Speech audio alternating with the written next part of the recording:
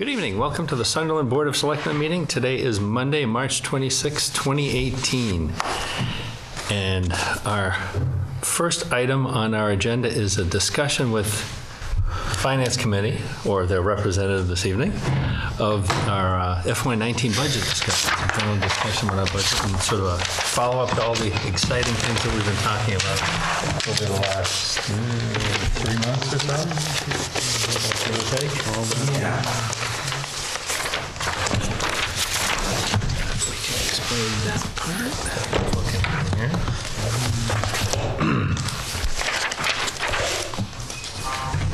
All right. Do you want to like go down through your recommendations or anything, or how do you want to? We don't have official recommendations yet as far as the override. There's a lot of uncertainty, especially it seems when the numbers keep getting numbers that are chipping away a little bit at a time. So we're hoping that we're going to have more in-depth of a discussion. We had some past articles that we needed to address at this meeting. This is the first time we've had quorum in about 2 months. So we wanted to address those. And as far as these are going, the major question is that it seems to be a lot of the town's opinion that there seems to be a lot of feeling that if there's going to be money in free cash, that there's going to be a lot of suggestions that people are going to say, well, why should we have an override and if we can't just take it out of free cash? Yep. To which, I bring up the comparison that we have to the very same reason that we're recommending to switch over to Maya as far as the insurance, because it seems easy to take it out of free cash when you've got it. But then, as we've had discussion before, that once that happens, there always tend to be new items that show up that take away the budget, so that it makes it much more difficult to put things away for savings. So. Well, especially when you look at what that revenue shortfall is versus what's available in free cash and what's normally there, because we had that aberration last year, so that can't be a mile marker for where we normally are. You want to talk, if I could, Mr. Chair? Yeah. I'd share to talk about where the pressure points are on the budget, and I have like 6 of them that are highlighted. Mm-hmm. There's really only a couple of them that are considered new on the town side. And I'd start with the technology line. The technology line reflects a $13,000 increase, which is based on Paragus assessment for technology support of $93 an hour at 10 hours per month to maintain our server and all our IT stuff. As you are aware, we had a bit of a problem earlier this year that was an eye-opener for all of us, and we know that we need to have someone on staff that can make sure that we're up and running and that we have off-site backup and all of those things. So we're still recovering from an incident that happened in the fall. At the same time, we were converting over to a new accounting software. So lessons learned on that one. So that's why there's an increase in the technology line. Can I weigh in on that, Mr. Chair? We have the people who weren't at last year's town meeting and through some of the last year's budget cycle. Remember that we took a capital grant from the Community Compact, which was an extension of a DLS survey, which was several years in the rear, and our system hardware is considerably more robust at this point. But we asked, there has been another analysis about that system and some of its vulnerabilities. Right. Our tender underbelly showed when moving hardware came to, where did all the information go? What happened? And we don't want to ever have that happen again. I would say, and I say this without trying to introduce any fear, right now the city of Atlanta is being held hostage by a piece of ransomware. Oh no. Yep. Yes, and Actually, that happened to us 2 years ago. So, yes, it did. So anyway, we have, and as one of the members of the financial team, when the treasurer collector, the accountant, the assessor, and the town administrator all go, if that happens again and we're down just flat for a week, what do we do? right, and Red flag goes up. We go, okay, so how do we make sure that doesn't happen again? I have a quick question. Yeah. We were ransomed in 2016. Did we end up paying a ransom for that? No, that was wasn't that the before police me, department? so- Was it? I think that it happened. It may have been just hacked. Yeah, it was ransom, but we did not pay. Short answer is no. We were able to squeak our way through that one by isolating some individual pieces of hardware and then getting everything else backed up, which led to the current status, which led to the DLS review, which led to the implementation of our community compact, which gets us to today's budget discussion. Yeah. Now, how do we support it in a way that's in real time? Yeah, IT support's not cheap, so. Right. And that's But traditionally it's been priceless.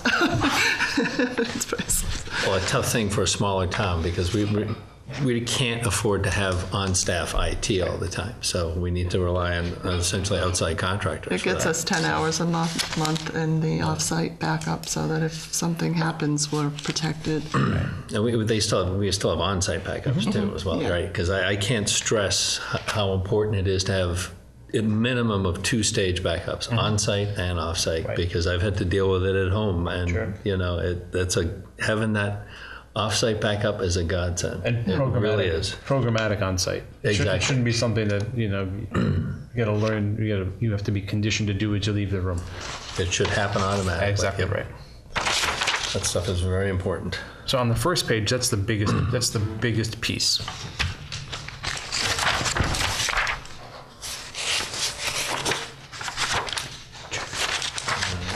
We talk about telecom, Scott? The telecom expense Yeah. going up. Oh, yeah. So, yeah, if I could, Chairman, Yeah, okay. could be my backstop on Yep. this, right? So for years and years and years, as long as there's been FCAT,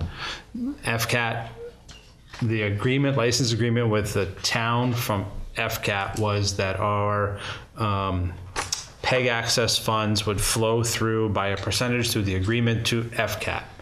A year ago, and people who were at special town meeting in the fall remember we revisited the FCAT appropriation. A year ago, the state says the accounting practice is now the municipality cannot use PEG access without the legislative body's appropriation. So town meeting has to appropriate that piece now that is FCAT. This $50,000 is far from new. We have appropriated, if you look back at 18 and 17, those have been values for Sunderland Telecom and expenses inside this building. Electricity, a little bit of square foot cost, a little bit of insurance. This $53,000 is the FCAT assessment now being appropriated by annual town meeting. These funds come straight from PEG access. They are not in the tax rate. And this is a function of ensuring it's transparent that PEG access providers actually have money appropriated, not just through contract. So that's why it's here. It jumps out like a sore thumb. It's like, wait a minute, it's $53,000. Where'd that come from? Well, actually, we've been doing it ever since there's been FCAT. This happens to just be a new way of going about the actual approval, right? So if you're not happy with FCAT, go to town meeting. That's right. But again, these numbers are straight from PEG access. I got that right? Mm-hmm. The accountant yelled at us over two things after last year's town meeting. This was one, and capital stabilization was another one. We'll talk about that in a little bit. I think that's it on 2. A few more elections this year. But if I could for a second, it was interesting because last week or so, someone from the audience questioned why is the general government goes up 6.3%. Well, but if you look at the offset, if you look at the offset where the cost has come, it's really not. We're not up up 6.3%. It's just that we are using a different accounting method. Yeah, we have to account for it. I think You got to put, so that's sometimes, when you talk about numbers, sometimes numbers don't necessarily back up. Got to dig deeper than just the surface number. Yeah, so, and just like when you look at the elections for the town clerk election, and there was a question a couple weeks ago about the elections. Well, every other year, every third year, you have an extra election that comes into play. So it looks like you have a huge jump in the budget, but it's really not. It's either that or we have to schedule for this every year and we just be appropriating too much money. So. And interestingly enough, you can't either revert to free cash or you can't encumber elections, but that's we're getting deep in the weeds there. You almost have to treat it a little more like snow and ice in that sense. Yeah, You know. it's up one year, down another. Yeah.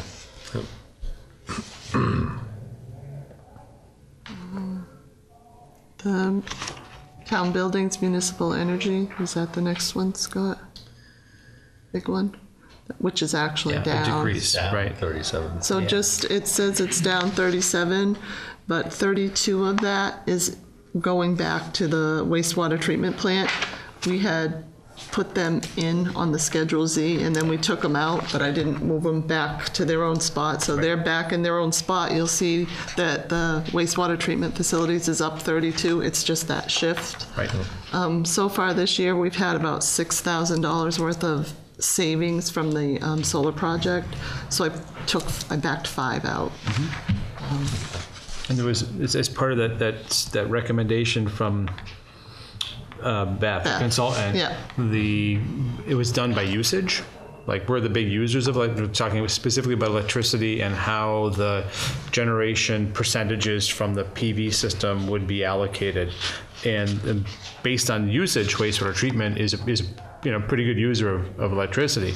However, it's also not a completely town-wide So user-based, yeah. So we've decided that this year we'd take that out and they would stand alone on themselves like they have, and ratepayers would pay, and someone who's got a leach field up on, North Sugarloaf would not be taking that piece out of the electricity.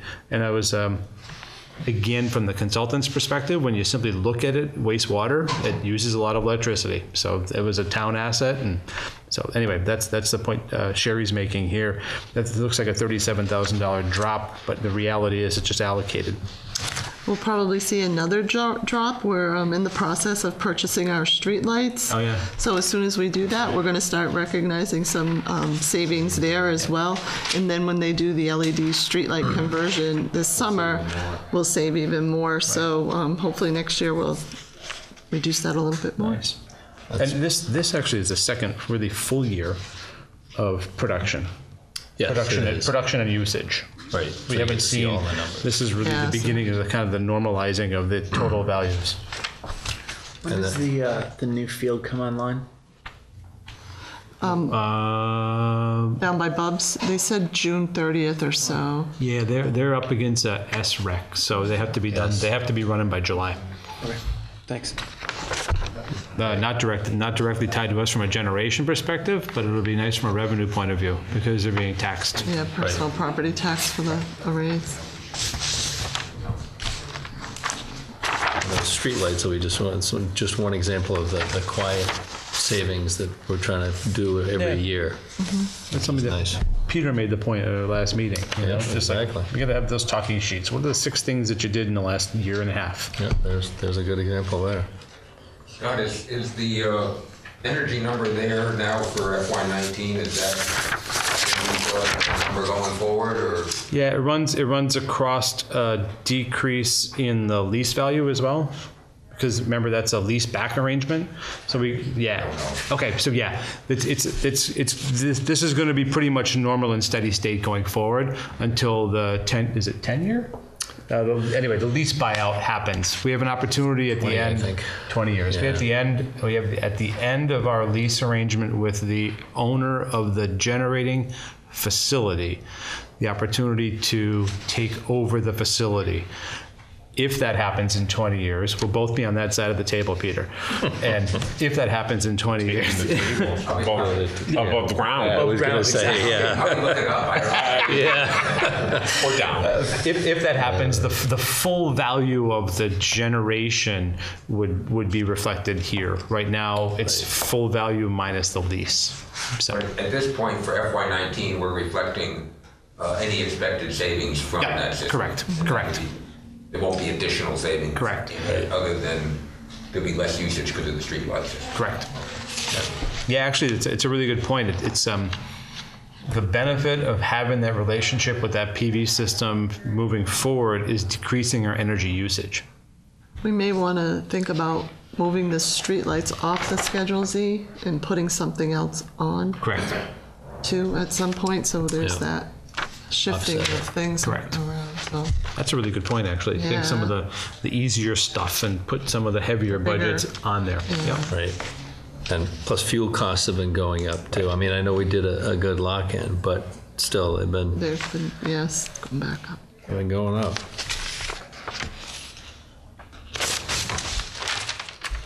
Great. Any other ones we want to hit on The that? next big jump I see is at South County EMS, SCEMS. Tom, you want to talk a little bit about that? The use of free cash offsetting some of this, but also the run rates. Yeah, we basically, over the last 4 years with South County EMS, Sunderland's, we've been fortunate, and all the other towns pretty much also, is that we were able to offset some of the expenses and to kind of wean us into paying for South County EMS with what they call retained earnings, and also our ambulance reserve fund. And so I think this will be the last year of Sunderland Ambulance Reserve Fund, like $1,000 or something like that. $1,500, yeah. So in fact, if South County EMS utilized $204,000 from retained earning this year, Deerfield is about 50%. Sunderland, so they were at 100,000.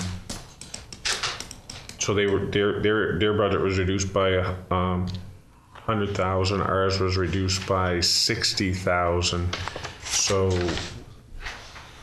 we ended up with like $37,000 increase this year, 37. But there's still another 60,000. It could have been $98,000 total. To the town of Sunderland. Our bill would have been $98,000 more than we paid last year. So with the use of $204,000 from retained earning, we will pay $37,000 more this year, but there's still another $60,000 that we're going to work on over the next couple of years. So when if I could, Mr. Chair, when the director was in here, those aren't directly related to increases in overhead. No. Actually, the budget's flat. So the assessment formula hasn't changed. No. It's the number of runs. The number of runs are going up, but when it costs it approximately costs $1.1 million around South County EMS. Yep. We estimate about $500,000, give or take, that we get paid to us. That's what we estimate as our revenue. So we have to make up $600,000 to the towns for town assessment. Got it. So Deerfield is like 300 and something thousand, Sunderland's 200 and something thousand, or 198,000, and Whately would be the remainder. 100 and change. Yes, sir. So that sounds like FY20, just looking ahead, is going to be significantly higher again. Or do you have similar reserves to apply for? We'll have reserves to apply. So we've been right now we've been very cautious how we conservative how we budget our earnings. You know what we budget for earnings. So we haven't jumped because we were the last couple of years we've been worried with if they repealed Obamacare and such, what would happen people less likely to have insurance or whatever. So we really didn't know. So we are very careful what we did when we looked at our revenue that comes in. So we still have looked closely at that. So it's kind of like, so we didn't have 3 or 5 years worth of window to look at. We're just getting there now. Right. So now we're starting to get more, and it's actually it's amazing. Some of the numbers really were easy. We thought were easy to estimate, and those have been some of the most difficult numbers to. Salary wise, it really hasn't changed. Salary wise is pretty much on schedule. If you look at all the incidentals, and if you went to look at the budget, like at the end of there's a relicensing line item, and there's like $3,000 or $4,000 in that, and you would say, well, if you look at it right now, there's still $3,000, $4,000 in that line item because nothing happens for the relicensing until the end of April. So we carry that money for a chunk of the year. Yeah, but we're getting better. Yeah. But so if next year, with this $37,000 increase, right, we're that much closer to being up to the 100% paying for it. So just what Tom was talking, I grabbed the EMS budget, and it is effectively a $100,000 shift from the use of projected revenues to assessment. Correct. And of that 100,000, we're about 36%. And you can see the initial assessment originally, revenue from other services retained was 380, and then you had a bump of 755, which was a real, you're pulling that down to 734, and then this year 704. Now that you're starting to see real numbers, real data backfilling that as the service has got some legs under it. Now, if I could, Mr. Chair, it's a very interesting question, Peter, because if we didn't, in the beginning, if we didn't have the grants, we received quite a few grants in state and federal grants in the beginning. You would have seen a totally different budget, and that's both good and bad, because we really never looked at, and I personally believe that when you add a new program like South County EMS, I mean, we always had the ambulance, but now it's a different level of service. We should try. It should actually be funded in that budget. Well, we've never been asked, the town through South County or us, to actually fund South County EMS to 100%. But it's a new service, so we're taking on that $198,000 expense. And through retained earnings or whatever, we've been dealing with it for the last 3 or 4 years, paying for it. But really, theoretically, we should have gone back and asked the town for a 2.5 override to pay for it, because that was above that 2.5% levy capacity. And that would have been a more complicated way to do it. But really, if we add a program, we should be paying for it.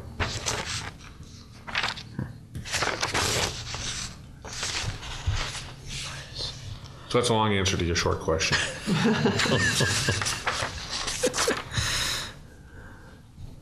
So the next big nut is Schools. Schools. Our total education piece is $248,940, an increase. Again, that's spread across all of education, and as Peter pointed out, rightfully so, not to be the driver, exclusive driver of this growth. We've had that conversation about education components. And the next actually is, I guess, the only other piece that could be construed as a new initiative is under insurance. With the opportunity here of transferring, and those letters have gone out to both of our representative labor pools, police and teachers, as well as notification to The retirees. Retirees, sorry, and then to Hampshire Trust. The wheels are turning now to transfer our health insurance coverage from Hampshire Trust to Maya. with that said, I wish Francis was here because he was one who was an advocate for, how can we help staff control some of their costs. And this right here is an increase of about $49,000 in coverage the town's going to pick up, but it also changes the town's percentage. Proposed budget changes the town's percentage of contribution by increasing it 5% to a 60% match as opposed to 55% for the same plan. And that's opportunity timing, I think, more than anything. And that's again. So what would be the increase, Scott, if we didn't do this? That's a really good point, Tom. The increase of the town, I have to look back a couple of sheets. The increase of the town was equal to or greater than this. I'm going to figure that out here in a couple minutes, that sheet.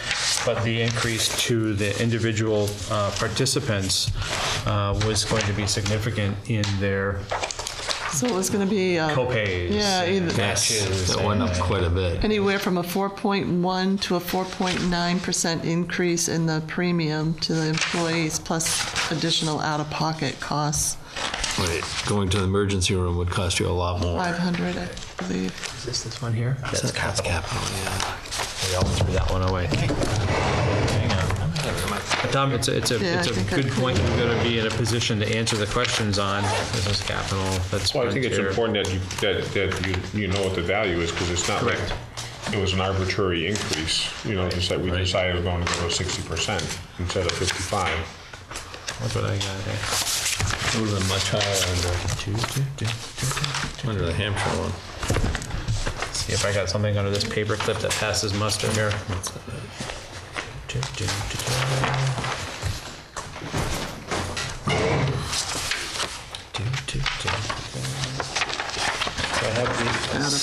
I have the out-of-pocket changes that are here, but I want to get to the premium increases because it makes for a radically different plan.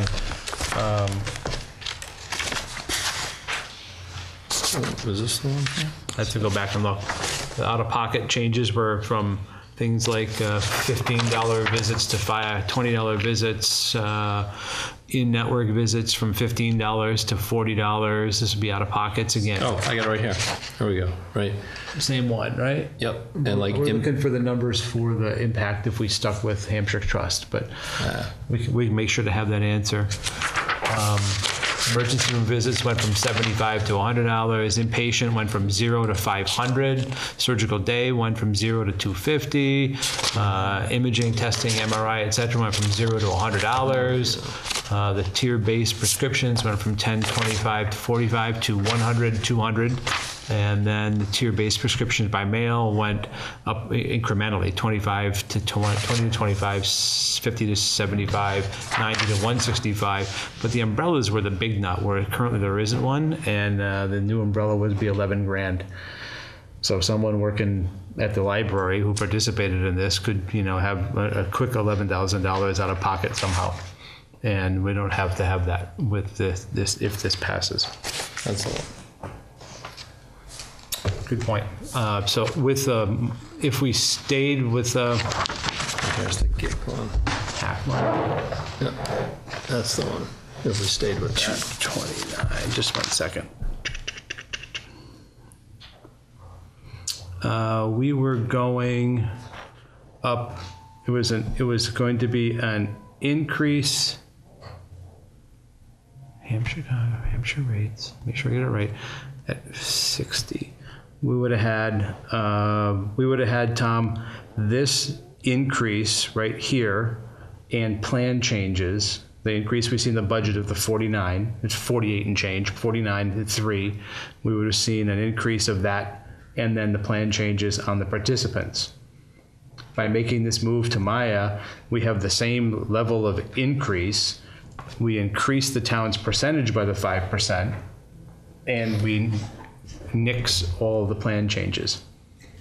Well, I think that's important to one set try. of talking points versus going through 10 pages. But I think that's a good point to bring out. I mean, so when you look at it, you were going to still see, no matter what we did, if we stayed the course. If we stayed at 55% match, and we stay with the Hampshire group, we would have had increased payments for our employees, plus we'd had seen the same number effect in the budget. Correct. So I think that's an important concept. Yeah, we have to have that as a point. I wrote down enrollment numbers, but you're absolutely right. Plan model. In the end, we end up coming out like $4,000. There's no change in the current coverage with this It budget. stays the same as it No is. change from what?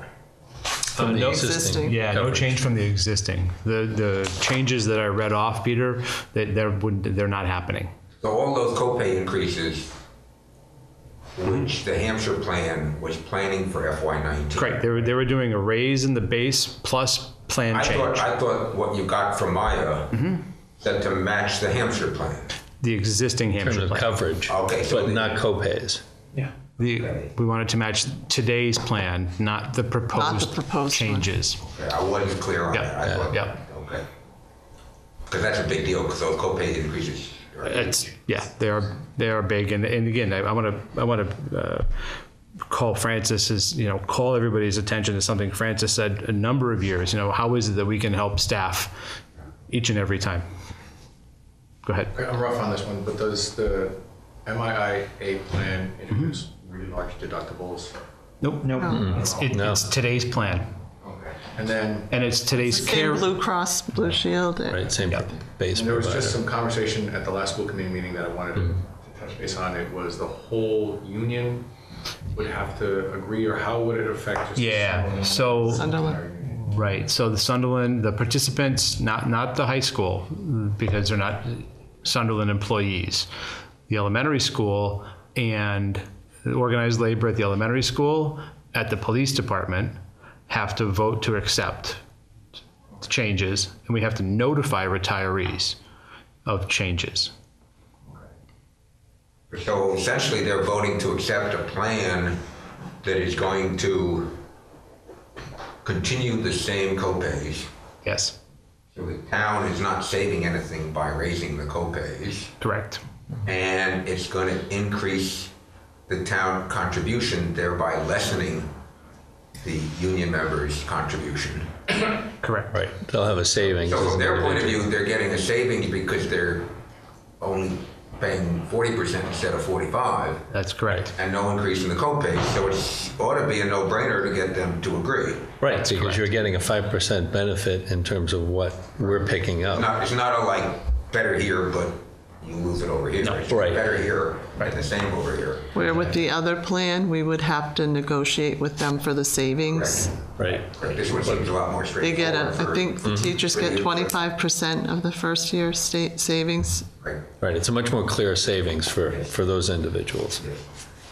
And it's a great series of questions regarding the opening up of this element of the labor agreement to take to the table from the town's position to say, actually, we want to keep the same plan and we want to switch carriers and use the savings that we would use the increase that we were going to see anyway and change it, our contribution by 5%, your contribution goes down by 5%. And there's another benefit in there too that is not recognized in the terms of cost, because if the underlying carrier had changed, that could cause havoc in terms of what kind of doctors you could see and everything. Right. So that is unchanged. In a perfect world as described by the Maya rep, you are going to be contacted by Maya. You're going to fill out the same Blue Cross card. You're going to get a new card in the mail, and you're going to see all your same people without any changes. Right. Just another point on the budget I wanted to make is $12,000 of that increase is for the town share for the Deerfield employees. Right. And I think there's another little piece in there, like $187. The total healthcare. Yeah, the total. Oh, and we also included 2 additional family plans because we have people that Right. jump on mid-budget season. Yes. So, We added some capacity in case someone shows up yeah, and so we wants got to a enroll. lot of bang for our buck with that $49,000 It's a great point. increase. We did, because you look at like the numbers here, like the if you look at the old plan at 55%, it was 228,443.42. And then you go to the 60% under the Maya, it's 224,379.72. So we managed to benefit our employees and save money all at the same time and not change anything essentially for them. So that's kind of a rare opportunity. Well, I would like to add that insurance is still going up $49,000. Yeah, right. I mean, it's not like it's a wash on the budget side, but you still have to come up with 49. You still have to come up with $49,000. There's also one other the benefit that she mentioned that I thought was relevant, since that I guess it was 3 or 4 years ago we had an increase at Hampshire of 17% or something. Right. It was really a large amount. And with Maya, there's an actual cap. There's no increases in annual costs over 11.1%, which still seems like it can be a large amount, but it's allowing a cap. Right. Better than 16%. Exactly. You know, and that's a 5% difference, and that's almost an entire year's worth. And when we're talking about, the maximum increase after the first year tending to be around 4.6 for us, I mean, that seems about average in terms of what the market is doing right now. So 2.5 is not great. Yeah. Amherst has just joined, so the pool's getting larger. Oh, that's good. Warwick is also leaving the trust and coming on, so there's some moving around now, and all those things will make a difference. Yeah, that's good. Anything else on that second page there? Or? On the second, the only other piece we see on the expense budget that jumps out is the shift of electricity back to the treatment plant. And again, that's being based on the cost moving across this spreadsheet from town building and generation electricity back to wastewater treatment plant. But that's paid by the users also. It is, right. And that was you're absolutely right. That was an area of concern when it was included in the schedule, in the formula for. They still did pay from it. It was just. And again, that's what needs to. And sometimes it's difficult because you see an expense, but you have to look at, do you have offsetting revenue? Right. And there's offsetting revenue for that $32,000. Exactly right. I have to recalculate the contracted services that runs on a calendar year. That's why that's highlighted. I haven't adjusted that yet. This is a year where they have an increase allowed to them. Yeah.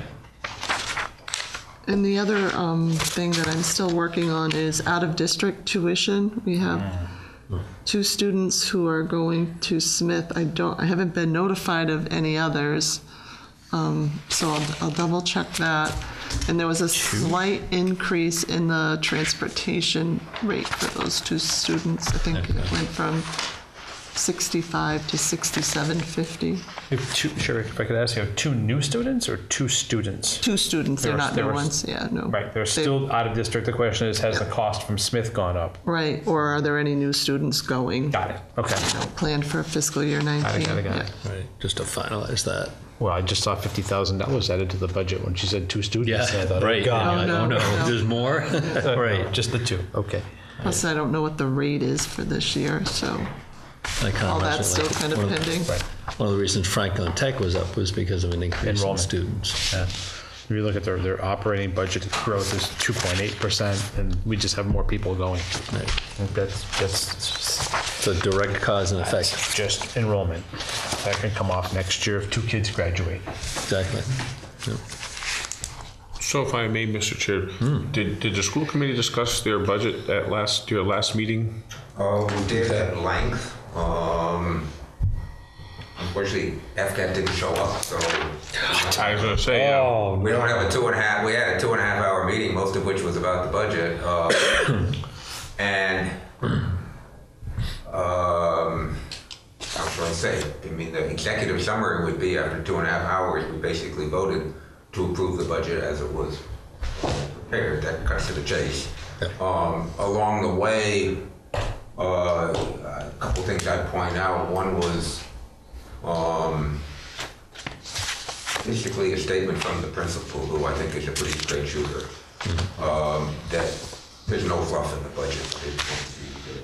Yeah, I mean, if he's ordered to cut something, he will cut something, but it's, you know, it's not like, okay, yeah, we don't really need this or something like that. I mean, that's just, again, that's his point of view, but I respect his point of view. The vote was unanimous.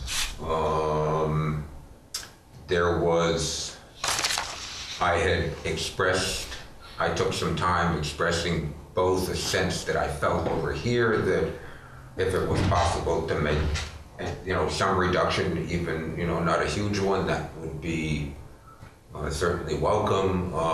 I actually proposed 3 different small things, but, you know, sometimes you propose something and then you get in the details of, you know, I know a whole lot more about the budget than I knew 3 months ago, Yep. but, you know, and I know a good bit about it, but I will be the first to say that there are all sorts of, you know, little ins and outs of what actually happens in the real world that, you know, is still lots of learning to be done. But so there were a couple of cases, it was like, you know, one very small amount, I mean, we're only talking $1,500, and it was like, well, okay, I guess we could go see if the PTO can raise the money or something like that. And at that point, it's like, you know, you don't want to start off if that's your position of sort of like, okay, we're right from the get-go, we're going to see if we can dump more stuff on the PTO, because, you know, they raise about, I mean, their budget for the year for raising stuff, for adding, you know, interesting stuff for the school was to try to raise around 10 grand. Right. Okay, and they managed, I think it was 10 or 11 they did last year, just to give you a sense of what it is. And they work real hard to do that, and then that's used for stuff that, you know, not part of the school budget, but it adds to the, you know, overall, just being a good school. Quality of life. Just being a good school, you know, and doing some stuff that you hope you could do, but, you know, you just don't want to feel like you should put it in the budget. There was another item that you know, one of the things that I used to complain about on the finance, not complain about, I used to bother me when I was on the finance committee, was the way we deal with finances for the school, which is sort of different than we do with the town. Right. With the school, you basically give a bottom line. Okay, and I know you've even split out the transportation here on a separate line item, but from the point of view of looking at the budget, really it's just one number, because that's the reality of it. And then the school is got the flexibility to adjust as the year goes on, and also it therefore has sort of the assumption that it's going to live within whatever the number is given. Right. So that if you look back over the history, I'd say that the number of cases where it's come back for additional funds is pretty small compared to, let's say, the parts of the town government, non-education parts of the town budget, where that's treated differently. It may be treated differently from the sense that you have, you know, where you have, you know, you try and plan as good as you can, but things happen. Right. Okay, and then I look at parts of the town government where things happen as a routine, and one example is the highway department. Okay, because who knows what the winter weather is going to be like. Good point. So what do? You have this way of dealing with the snow and ice budget. Okay, and whether you deficit spend it or whether you just keep adding, whichever way you handle the accounting, the fact is some years it's going to cost more to keep the roads clean than it is other years. Right. You have no way of knowing, so you say we just got to be flexible and we've got to just deal with it when it comes. And we don't tell the highway superintendent, sorry, it's February, you used up your money, don't plow the roads for the rest of the Right. They can't do that. With the school, it's sort of like, figure it out. You guys are, you know, big boys, you've got a big staff, you know, figure it out. Likewise,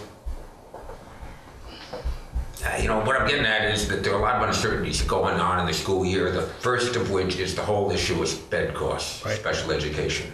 Okay? And there are uncertainties because, number one, you're not sure who's going to walk in the door each year and what sort of problems they're going to bring. Okay? And the problems they bring can be incredibly expensive. Okay? And you don't know.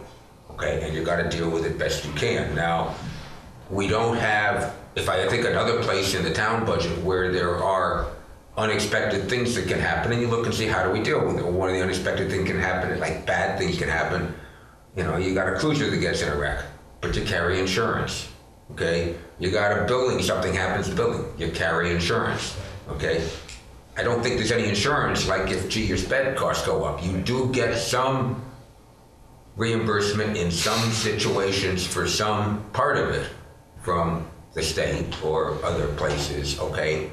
But, you know, it covers, you know, some percentage that's not that big a percentage, and so you're still sort of. It's not to the next year. And it's often not till the next year. So you still have to live through it for a year. You still got to live through it for a year. Now, you know, the problem is, you know, how do you do honest budgeting in all of this? You don't.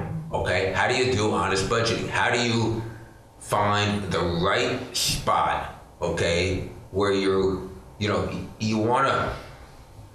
doing the best you can for making estimates about what you're going to need to run the program just the way you're running it, okay? But you don't know what your demands are going to be next year. You know what most of them are going to be, but you don't know what all of them are going to be, okay? And so, you know, I look at, to give you an example, one of the things that I was questioning was an expense, I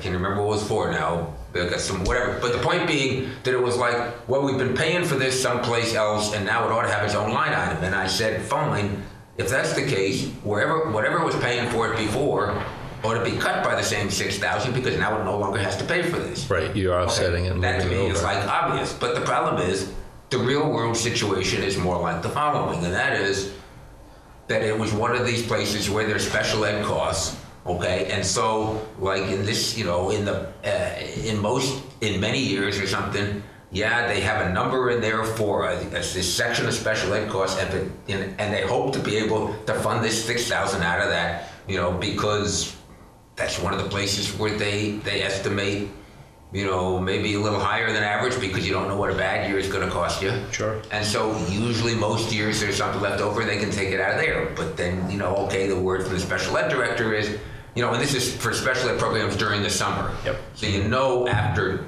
2 or 3 months in the fiscal year whether you got enough money, any money left over to pay for something else. Well, you know, she said, I'm not sure about this coming summer. It looks like we're going to be using up, you know, most of that.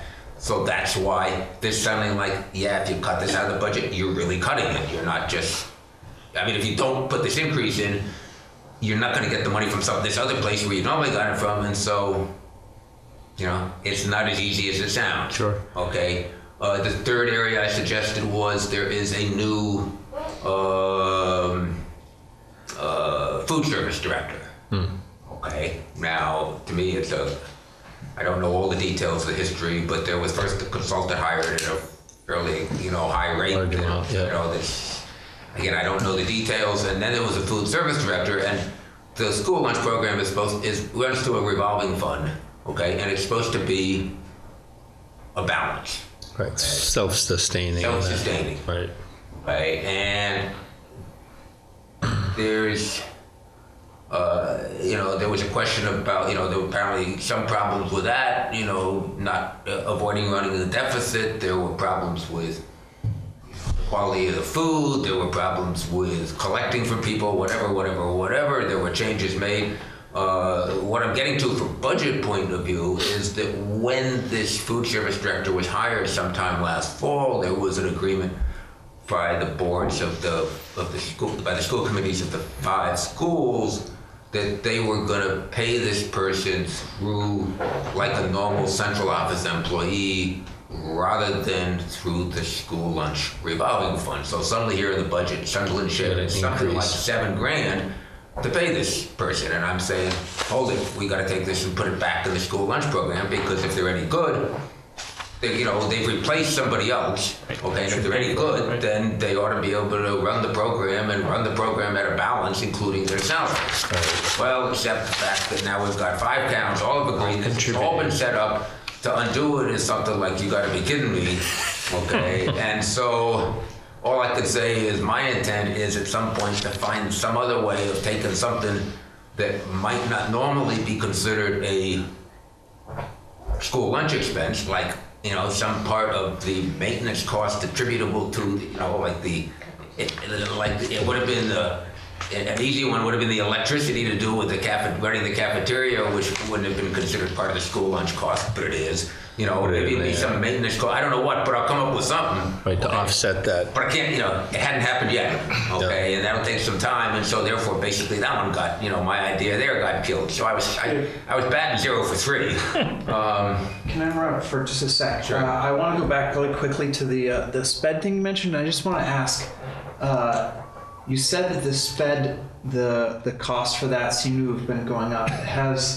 I remember last year that they had estimated that they were going to have an influx of choice in because of the specific SPED program that they were estimating was going to offset some of the increase. Did that not get met, or was that the thing? What happens when you've got choice?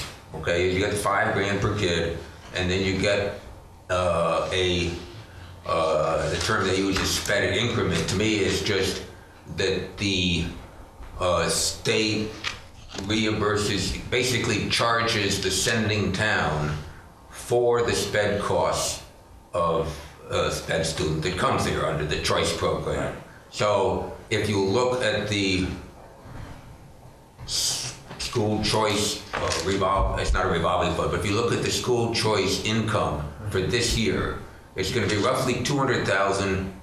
I think it's 40 kids or 41 kids, so it's roughly 200,000 just for the $5,000 part, but it's another 190,000 for the special ed part. Okay, so we're really getting just about $10,000 per kid coming in. Okay, because that reflects. It reflects a similar situation to, I don't have the numbers, but if you looked at the cost per kid for across the school, the SPED costs are huge. Well, right, I was going to say, because the regular cost for the pupil is around 13. About 13,000. And I have still coming up short. I have to get those numbers because I believe that 13 is low for the district. It is. And it's low compared to other towns around. Yep. Okay, and yet from what I can tell, we got a really good elementary school. Okay, so that it's. At that point you sort of say, well, gee, why is your budget so high? And yet you say, gee, our costs are low per kid, and our quality of the school seems to be real good, and that's with the fact that we have, what you would euphemistically call a school with, different demographics than some of the other towns, around, because, of the, just again, it's the demographics. Composition, sure. It all makes it a hard nut to crack.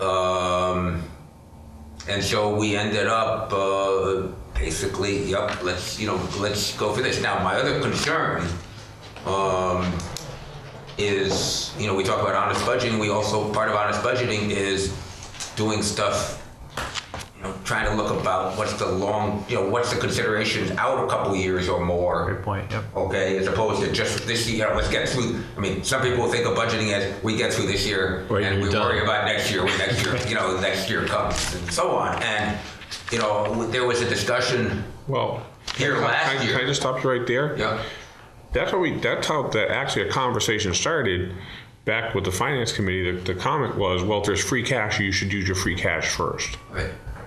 That's taking that approach. Right. But the problem is, right? Mm-hmm. And we got the money this year, free cash, stabilization, whatever. So use that money, and right, you're all done. Worry about next year. Because why would you ask your boss for $300,000 just in case? Well, isn't it kind of a matter of where you have it just in case? Isn't it any? I don't know. Let me just sort of. Can I interrupt this detour? We come back to that just because I'm going to forget what I'm going to say. So, okay.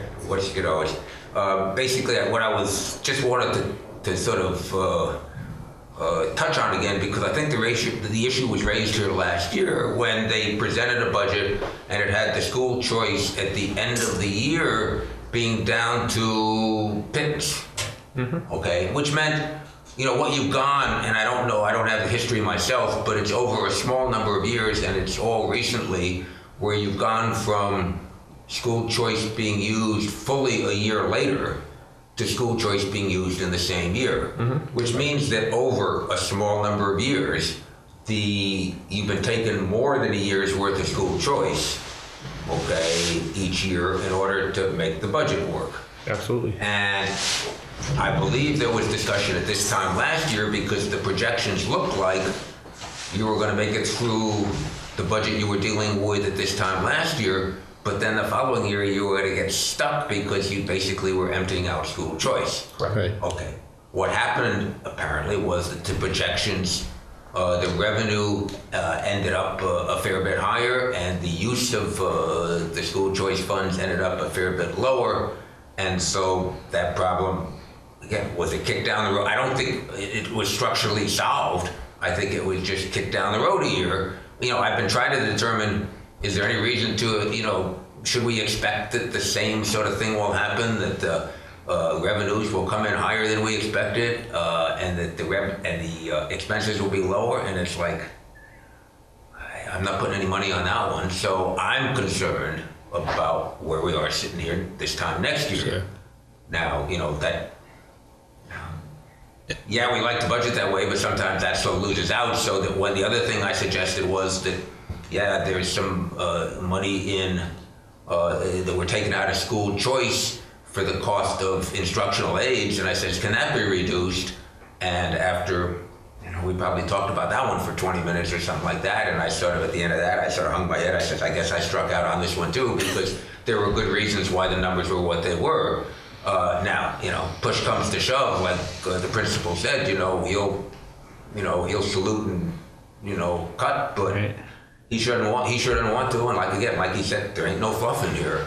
You know, part of the reason he said for instructional aid expenses up was if they had the opportunity to get an aid that was, you know, cost them. I mean, aides don't get paid much anyway, so we're talking about someone getting paid, you know, 20 versus someone getting paid 23 or 24, and he would grab the one for 23 or 24 because it meant they've got a good bit more experience, okay, and are going to do a good bit better job in the classroom, and, you know, he sure as heck could notice the difference. You know, I didn't feel at that point like it's appropriate to say, no, go back and hire the ones that aren't any good. But this is, you know, so There's a trap. That's the level Trap of still, you Still come back, if you want the big picture, I still come back to, we seem to have a real good school that we like to keep that way. Right. We seem to be doing it with cost per student that's on the low end, okay, with a student body that is more challenging than a bunch of our peers. And, you know, that's, you sort of look at it and say, Jesus, they're doing a good job. And, you know, the problem is, how's the town pay for all this? And, you know, I don't have the answer to that other than, you know, whatever, but it's I'm just trying to give you a sense of, we spent 2.5 hours talking about this stuff. And That's what I was saying. Think of the work that you have to put into to come to that understanding. Right. And it's very easy for somebody to look at numbers and make off-the-cuff comments and uneducated comments about it, but you really need to dig into it. And I've spent hours and hours and hours going through this stuff, okay, and looking for, every time I think I got the magic bullet where we're gonna, you know, whatever, it turns out, no, you know. It's not so easy. It's not like, you know, first time anybody's thought of this stuff. And the business manager over there is, she's no dummy, okay? She got good smarts about all this stuff. And one thing actually that they're putting in that is gonna go online 1st of July, beginning of the fiscal year, is a fully online purchase order system, okay, that they haven't had, and they therefore have always had trouble tracking really what's in accounts, because stuff that had already been ordered doesn't get actually booked in the account until the stuff arrives, the bill gets paid, you know, whatever. It's like 2-3 months later, and so the principal was saying, yeah, you know, he's calling up the business office to try and find out if he's got enough left in the account to, you know, buy something. It was whatever. I mean, probably, I think this is going to make it better management. Right. Okay. Whether it actually saves any money is another issue. But it's these kind of things that, you know, sometimes you do things because they say, ideally you do things because they save money and they're better management. But even if you just get better management, that's worth doing. Right. Points. it's interesting. With 2.5 in new growth this year, our ability to pay, our revenue increases by $162,000 about. Now, there's 3 things in our budget that we don't have a lot. Insurance is going up $49,000. Didn't matter if we used the plan that we're on now or Maya, it's going to go up $49,000. Okay? The ambulance is going up $37,000. $70,000 increase in Franklin County Tech because we have 2 additional students this year. That's $156,000. So in 3 line items, and so now you look at all our budget's line items, we have our ability to pay in those 3 line items that we cannot not have insurance for people. That's against the law. We wouldn't get anybody to work for us. We could not have the ambulance service, but there was 200 and something calls made to Sunderland last year alone. And we know that the way we did it before, Bobby Ahern and Mary Ellen and a few other are getting a little bit older. They couldn't still be able to do. I mean, we basically had maybe 4, 5, 6 EMTs that were making all the calls, so it was unsustainable. So your choices are you'd have to hire somebody or you go in the ambulance. And Franklin County Tech has 2 additional students this year for $70,000, and that wipes out our entire new growth.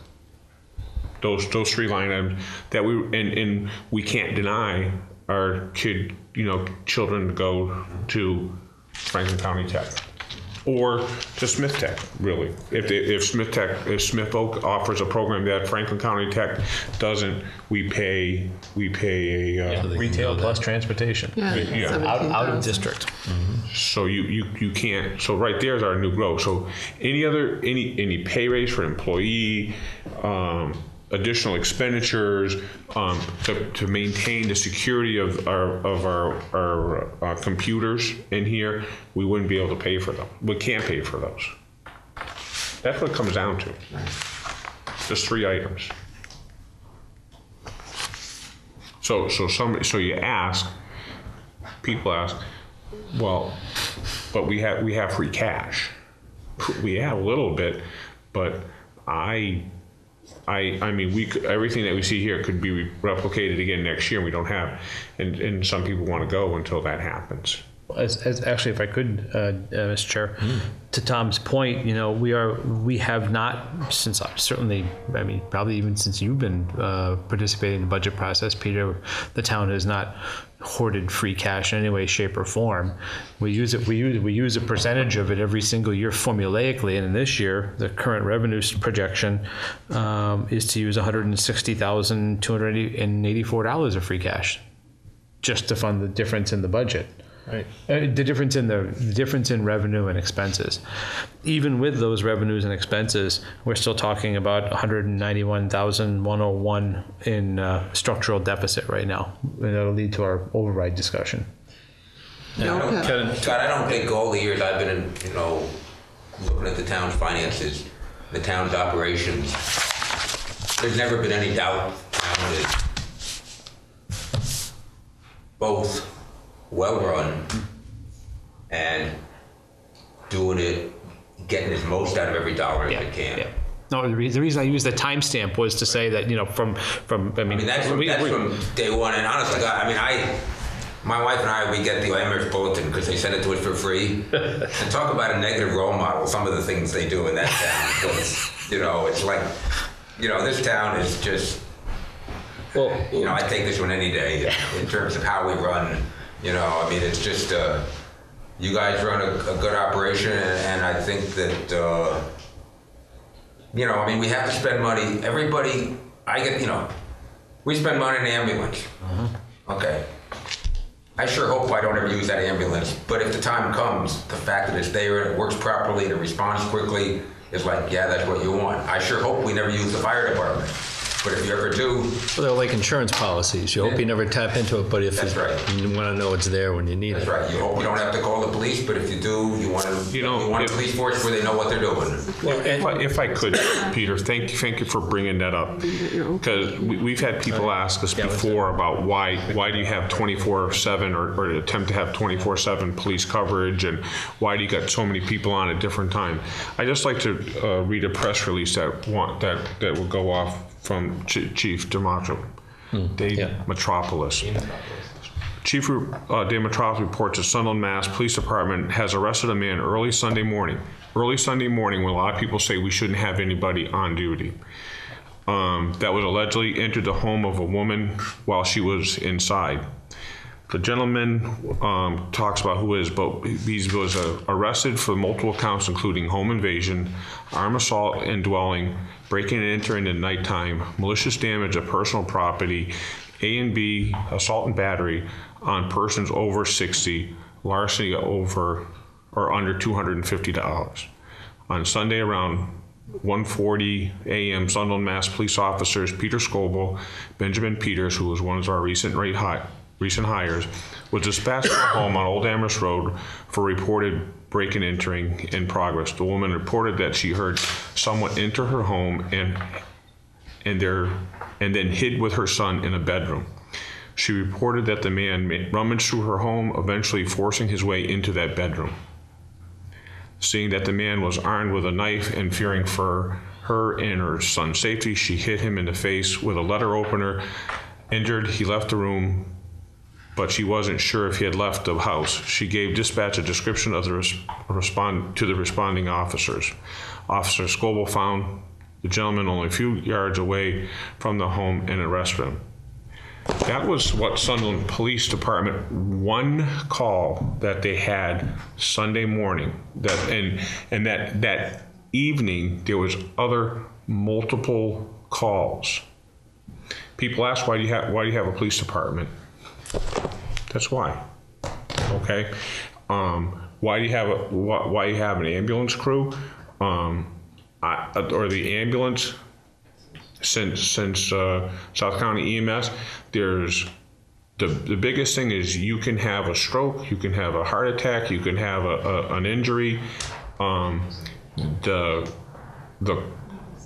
quick, rapid, educated, well-manned woman response saves lives.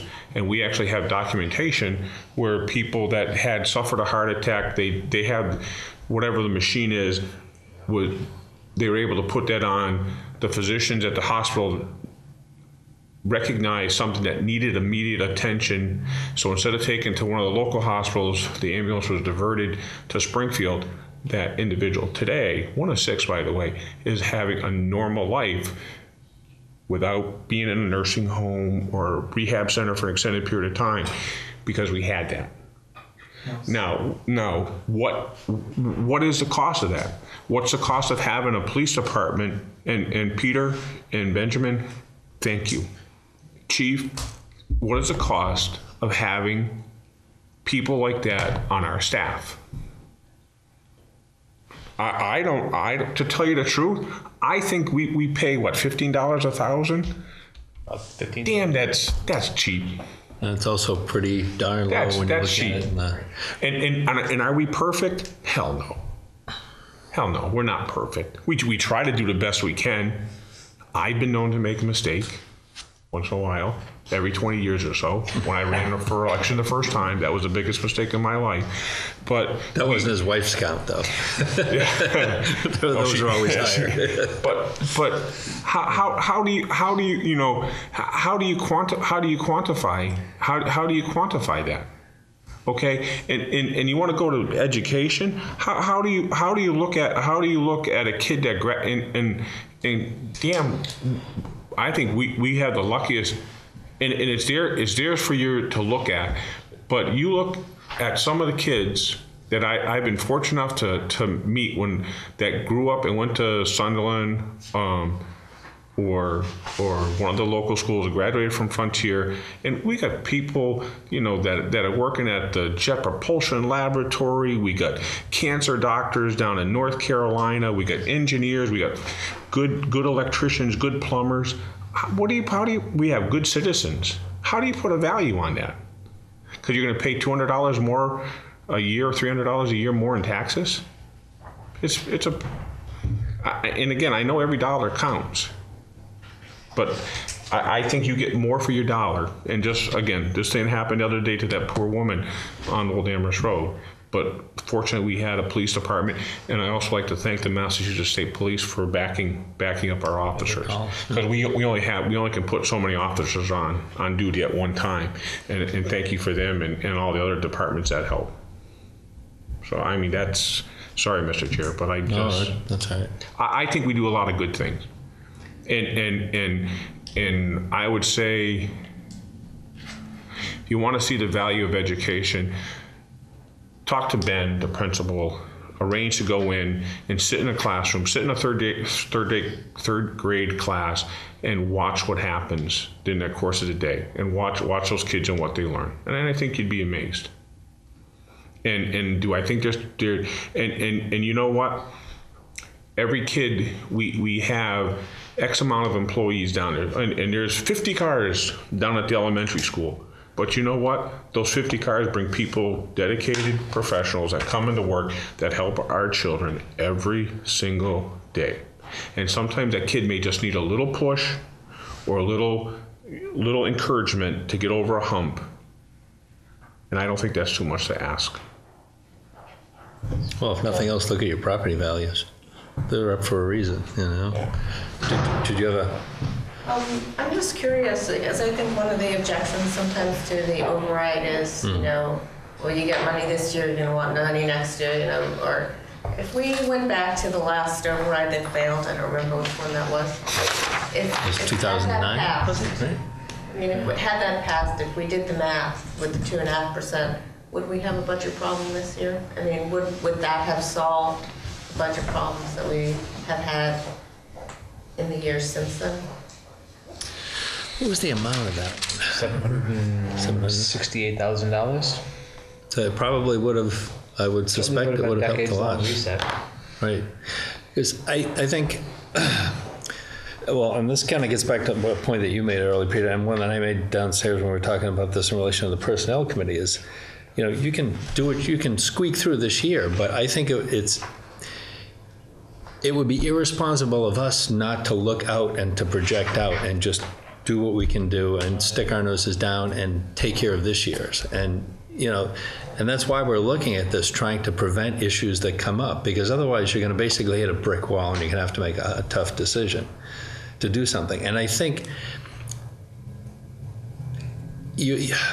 periodically there's going to have to be a reset. You can't put an arbitrary cap of a number, whether it's 2.5%, 1%, whatever, and say nothing can ever go up over this amount, and don't ever expect it to. I mean, periodically you're going to have some kind of reset and occasionally adjust it.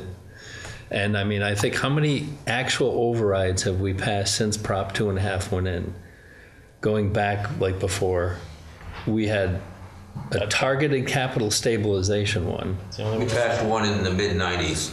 And there was one really early on. One in the mid-90s, and that was a moment of desperation in the town finances. Right, and occasionally, and it's, this isn't something that we expect to do on a regular basis. It's just a periodic reset that you need to expect if you're thinking about things in a logical, fiscal, sound, responsible manner. Okay, and I think the other thing that gets left out of these, I mean, you've obviously taken a good step towards addressing it with the capital planning. Or the capital stabilization. Yep. Okay. But I don't think the number you got there that's not a long-term number that you need there.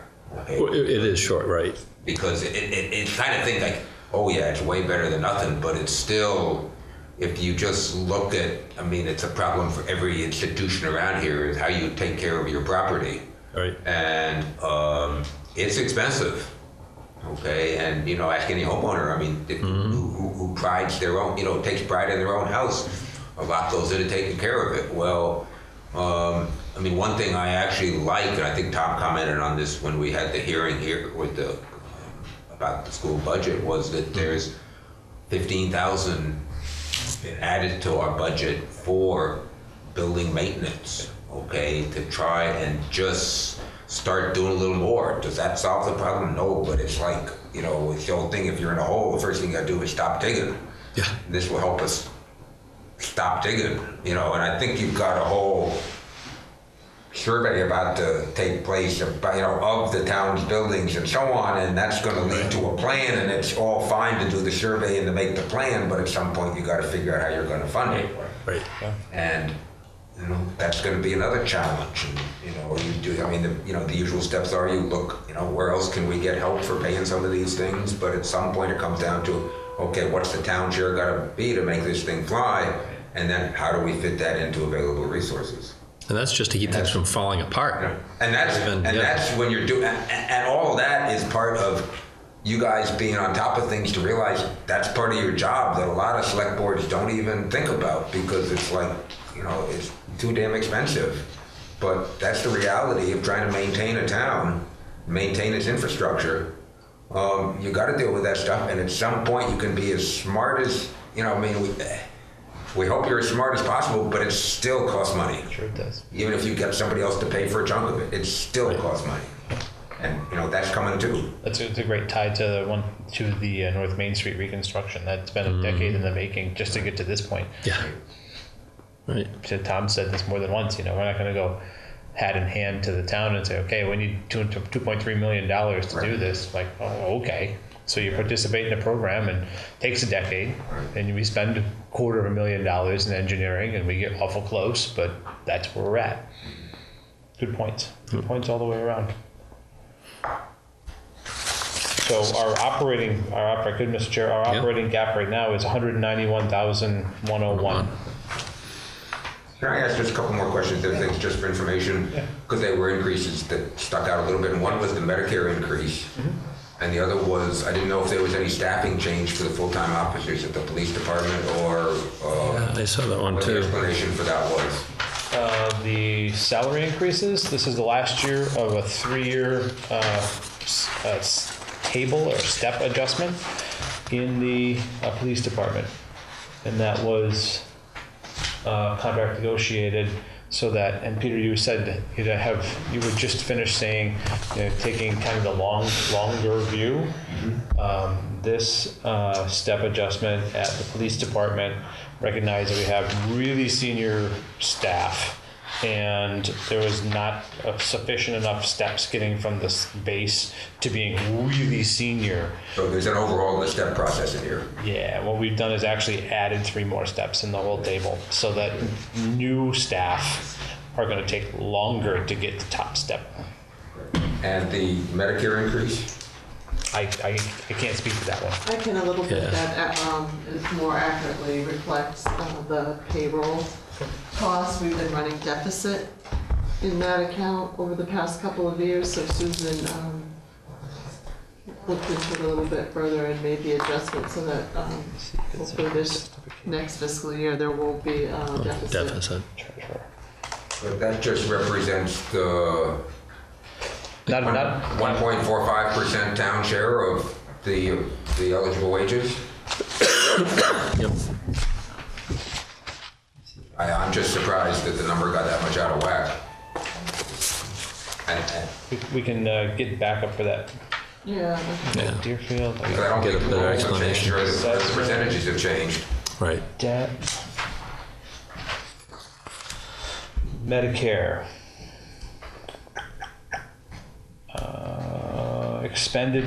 Overexpended last year by 84.47 with an increased request of, so overexpended last year by 84.47, and then anticipating that growth this year, adding 10. That's where you get your 18.216. So it's going to be overspent this year too.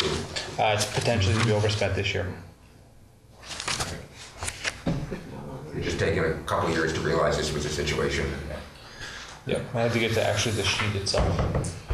We've had some extra in the unemployment line, and moving it around. moving it around. So we shouldn't lay anybody off. Yeah, that's another way to look at It it. just offsets the unemployment line for the upcoming year. It's the, the shifting, Right. trying to make things work. The shifting sands of, all right. Do we have any, because I know we also have to do warrants articles tonight, right?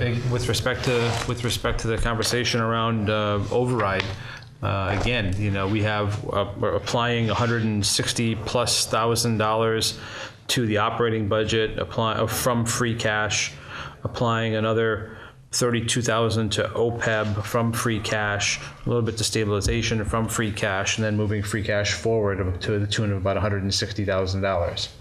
That's formulaic, and the nice part about being a formula is if free cash is up, the formula works. Free cash is down, the formula works. It's still the formula. But again, that leaves us 191,101 as of today, and the warrant is closed as of last Thursday. So the question about a ballot question and notifying the clerk about a value, I think, is something we should be leaving here pretty soon with.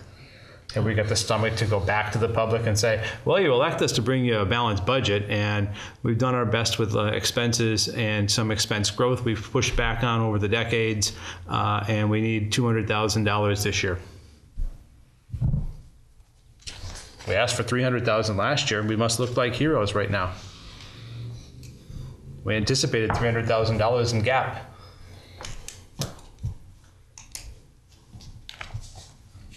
Right? Mm-hmm. We're tweaking insurance coverage to keep the costs at bay. We could have taken those reductions and saddled the staff, the participating staff of 64 employees with those increases, but we chose not to. We chose to accept the challenge of using the same value of increase and making a commitment to those 64 individuals and families to show the town's commitment to increasing our contribution and not affecting their coverage. I think that's serious.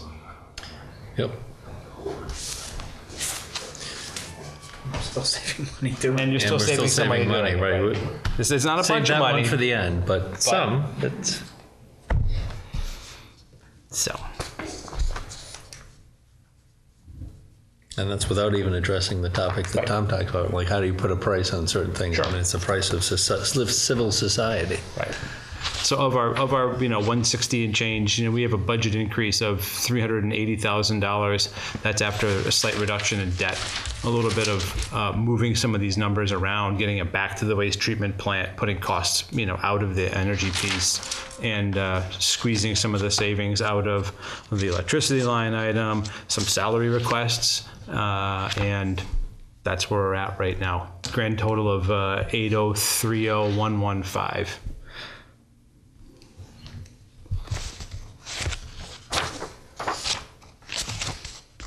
Are you planning on deciding that tonight? I personally, I'm like a needle stuck in a groove. At some point, we're gonna have to get off of the pot and pick a number. Hey, but I just, Yeah. I didn't know whether tonight's that night or, Again, for me, Peter, I'm gonna have it on the table in the form of a motion. But we're a board of 3. I mean, we can only kick the can so far I'm glad down we the actually road. waited a week because it was 300 change last week, 2 weeks ago. We have to notify the clerk by April 2nd, so I guess we're notifying the Clock is clerk ticking. this week because I'm not here next week. Well, put a motion on the table, Scott. Yep. So if I could,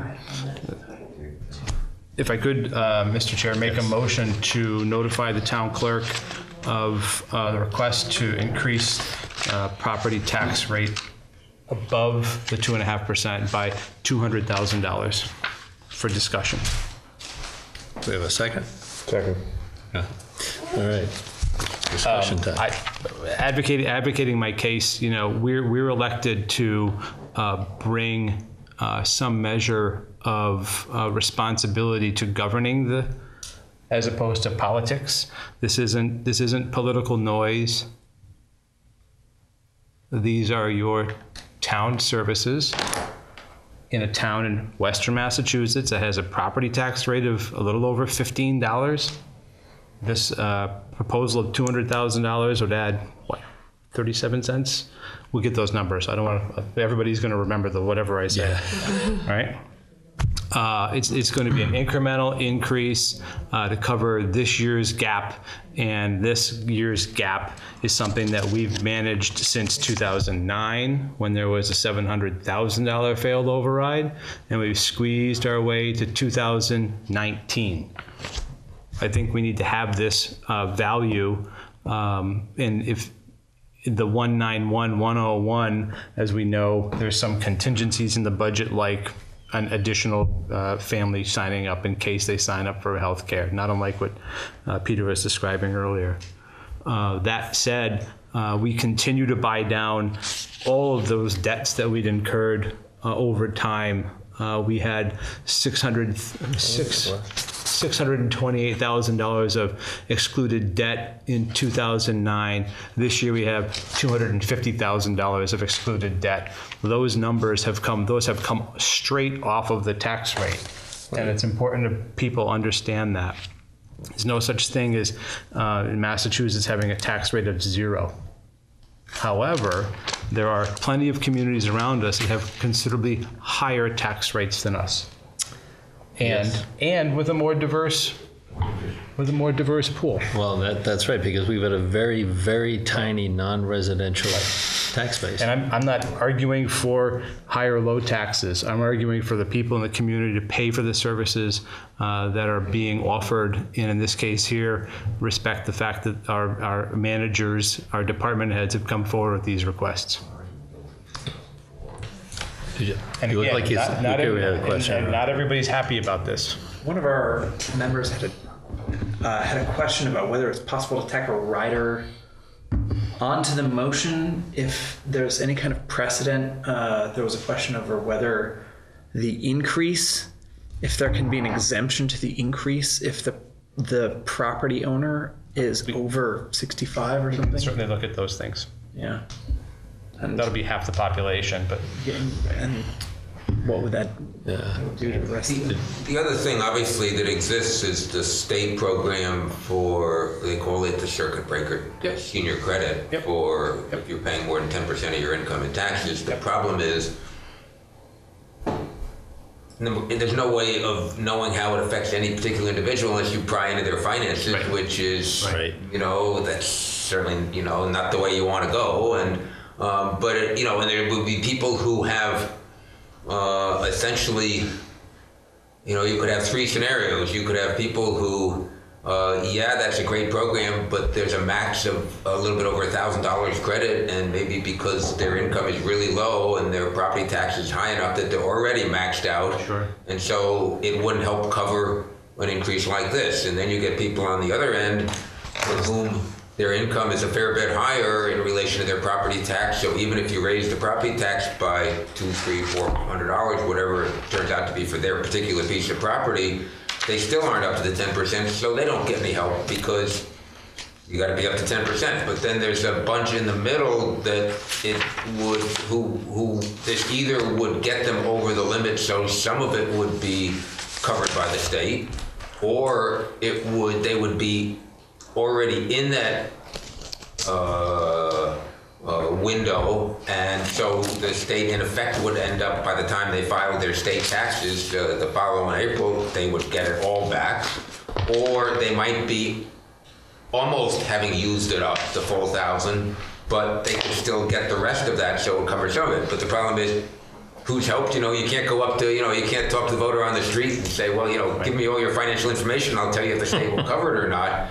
It's just that, it's been going on for a while, and you can't imagine everybody's not taking advantage of it, but, there may be some people this would be a new thing for, or who knows what, or certainly I can't imagine there are not a chunk of people, a good number of people, for whom, they're getting some benefit of it, and this state program would help offset any increases that would come along through an override. We could have an information sheet with 3 scenarios, right? To the point I was making earlier, Sherry we had asked to have these calculations done. The $200,000 override is indeed a 57.57 cent increase on the rate, and that is based on the impact of a $200,000 home would be an additional $114.34. $200,000 Proposition 2.5 override would add, and people know this math, they know it, 0.57 cents, 57 cents on the tax rate. And sort of along those lines too, the pre-town meeting that we're going to have at the library, we'll have the Board of Assessors there, so you'll be able to actually come in and find how that actually impacts your specific property. Those envelopes should be in the mail today on the way in. Yeah, right. So everybody's got their receipt from this year. So if you want to see how it affects your specific property, that's a great way to check it out and come down and do that. More than I was going to say. 200. So we obviously have a gap in salaries for town employees that at last week's meeting, or was it 2 weeks ago, we talked about possibly doing a study, and so we're kind of not addressing that until next year. Correct. Does this give us enough money to deal with that even next year, when we may have the information and want to make adjustments in salary? Is that where That's under grant writing consulting? no, it's an article on the town meeting warrant. I'm not talking about paying for the consultant. I'm talking about paying for the salary increases next year. We need to know what they'll be. So Yeah. the consultant will do the study. Well, that's my concern, though, is that we've kicked that can down till next year. But if we're going to ask for an override, should we have enough money in there to potentially fund those salary increases? I think we've had salary increases outside of requests pretty consistently since 2009. So kicking the can, I'm not entirely sure is an accurate comment. But we've agreed not to address it until at least next year. And we know there's some pressure there in terms of salaries. Well, one of the things that we haven't agreed not to address it, because one of the things, normally we do a 2% COLA. Right. And one of the things that we suggested from the Personnel Committee is to do a 3% to help offset some of that, because we knew that looking at, and the difference between a 2% and a 3% is, I believe, is like 3,000? Yeah. 3,000 or so, because we knew it was going to take a little while to do the study. And we also wanted to look at, we discussed increasing the scope of that study, really to look at all the positions and to see how they're affecting each other. So the short answer, Lauren, is based on the library specifics request, we probably would have enough money next year to pay that request if everybody else stayed in 2.5. Just saying. But we've been talking about trying to get the salaries up to equity to some comparable towns, which, correct. And are we getting anywhere near that? I agree, if the override doesn't fix, I know this is only one of the problems, but if it doesn't fix the problems, maybe we should ask for enough to fix the problems. You raise a good point, as long as those are the problems. Again, it can be argued that turnover is an indicator of poor salary and poor benefits. We don't have high turnover. We also don't have to we don't have to increase the budget. We don't have to go to the levy limit. So I guess that's a good point. Right, we don't have to go to that was our point. That was our discussion last year. So we don't, we're out asking. I mean, it just seems like when we know we have things on the table that are pressures on the budget that we're not addressing, right? And we're going to go for an override. I think, it's going to be harder for me to be positive about the override if I don't feel like we're looking ahead at least a year or two in terms of things that we know we're going to be looking, okay, if you do the survey and it turns out everyone's being overpaid, then fine, we don't have a problem. But I'm guessing that that's not the conclusion that we're... Can we reduce salaries? Yes, exactly. We'll cut. That's not the conclusion that we come to. So I don't think that'll be a finding, but yeah. I hear you about the levy limit. If there's a discussion, the discussion at the table continues and the override request value changes, you can always, again, we're not asking the town to spend anything more than the budget that they're being presented at town meeting. Conversely, if any override fails, the reduction scenario is the next step. That's the other side of the coin, because we don't have, outside of stabilization, we don't have $191,000 we can throw at this budget anticipating anything other than zero next year. So it's really important to bear in mind. And that was an issue, I think, with what happened with the proposed override for last year. That was part of what was included, and that's why it was actually, I think it was 350 and not 300. I thought it was 300. 300. And we've had that discussion in the past too, was what was the override amount? That was pretty close. Was it too much? I hate, we've had them fail by 70%. So 14 votes, I'll take. I think that You're right, though. There's a tension between how much he asked for a structural reset in anticipation of future costs, which was our conversation, our talking points last year. Well, if you only, if you're, let's say even in an ideal world, you only do this every 10 years. Sure. Or, 20 years is obviously too long. Right, sure. But if you're aiming for somewhere around 10 years, then it's got to be enough of a jump that it can actually fund you for those. Right. Otherwise, you are going to be back in Sure. another couple of years, and people are going to be very. They get a little worn. Yeah. Look at what went on. There was a decade in Northampton where it seemed like every 2 years was another override. And finally, one of them, I think it was the current mayor, is like, I'm not doing it anymore. Right? You know what the tax rate is in Northampton? I'm I'm going to guess it's a little higher than $15. But I don't know, but I yeah. could- yeah.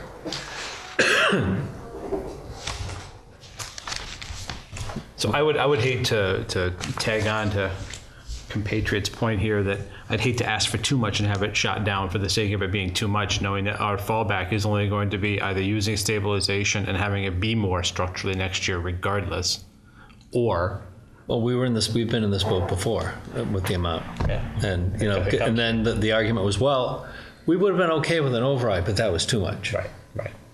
So it's It's the whole spin the wheel of feedback after the vote fails. I didn't know it was that much. I didn't realize this would happen. I had no idea. You didn't tell me it's a big category. which is why it's a good idea to come on down to the library on the 20th and look at some of this information, because we're trying to, and I think that one of the good things about this too is it gives people a chance to get information before they come to town meeting about structural, detailed questions that they have, because that'll actually save time at town meeting if we're not having to answer informational questions. If you've got that, you come prepared, you've got the information, and then you can debate on the merits of whether it's a good thing to do or not, rather than discussing factual things that we're catching people up on. So to Lauren's point, if I could, Mr. Chair, $300,000 override is 86 cents on the tax rate.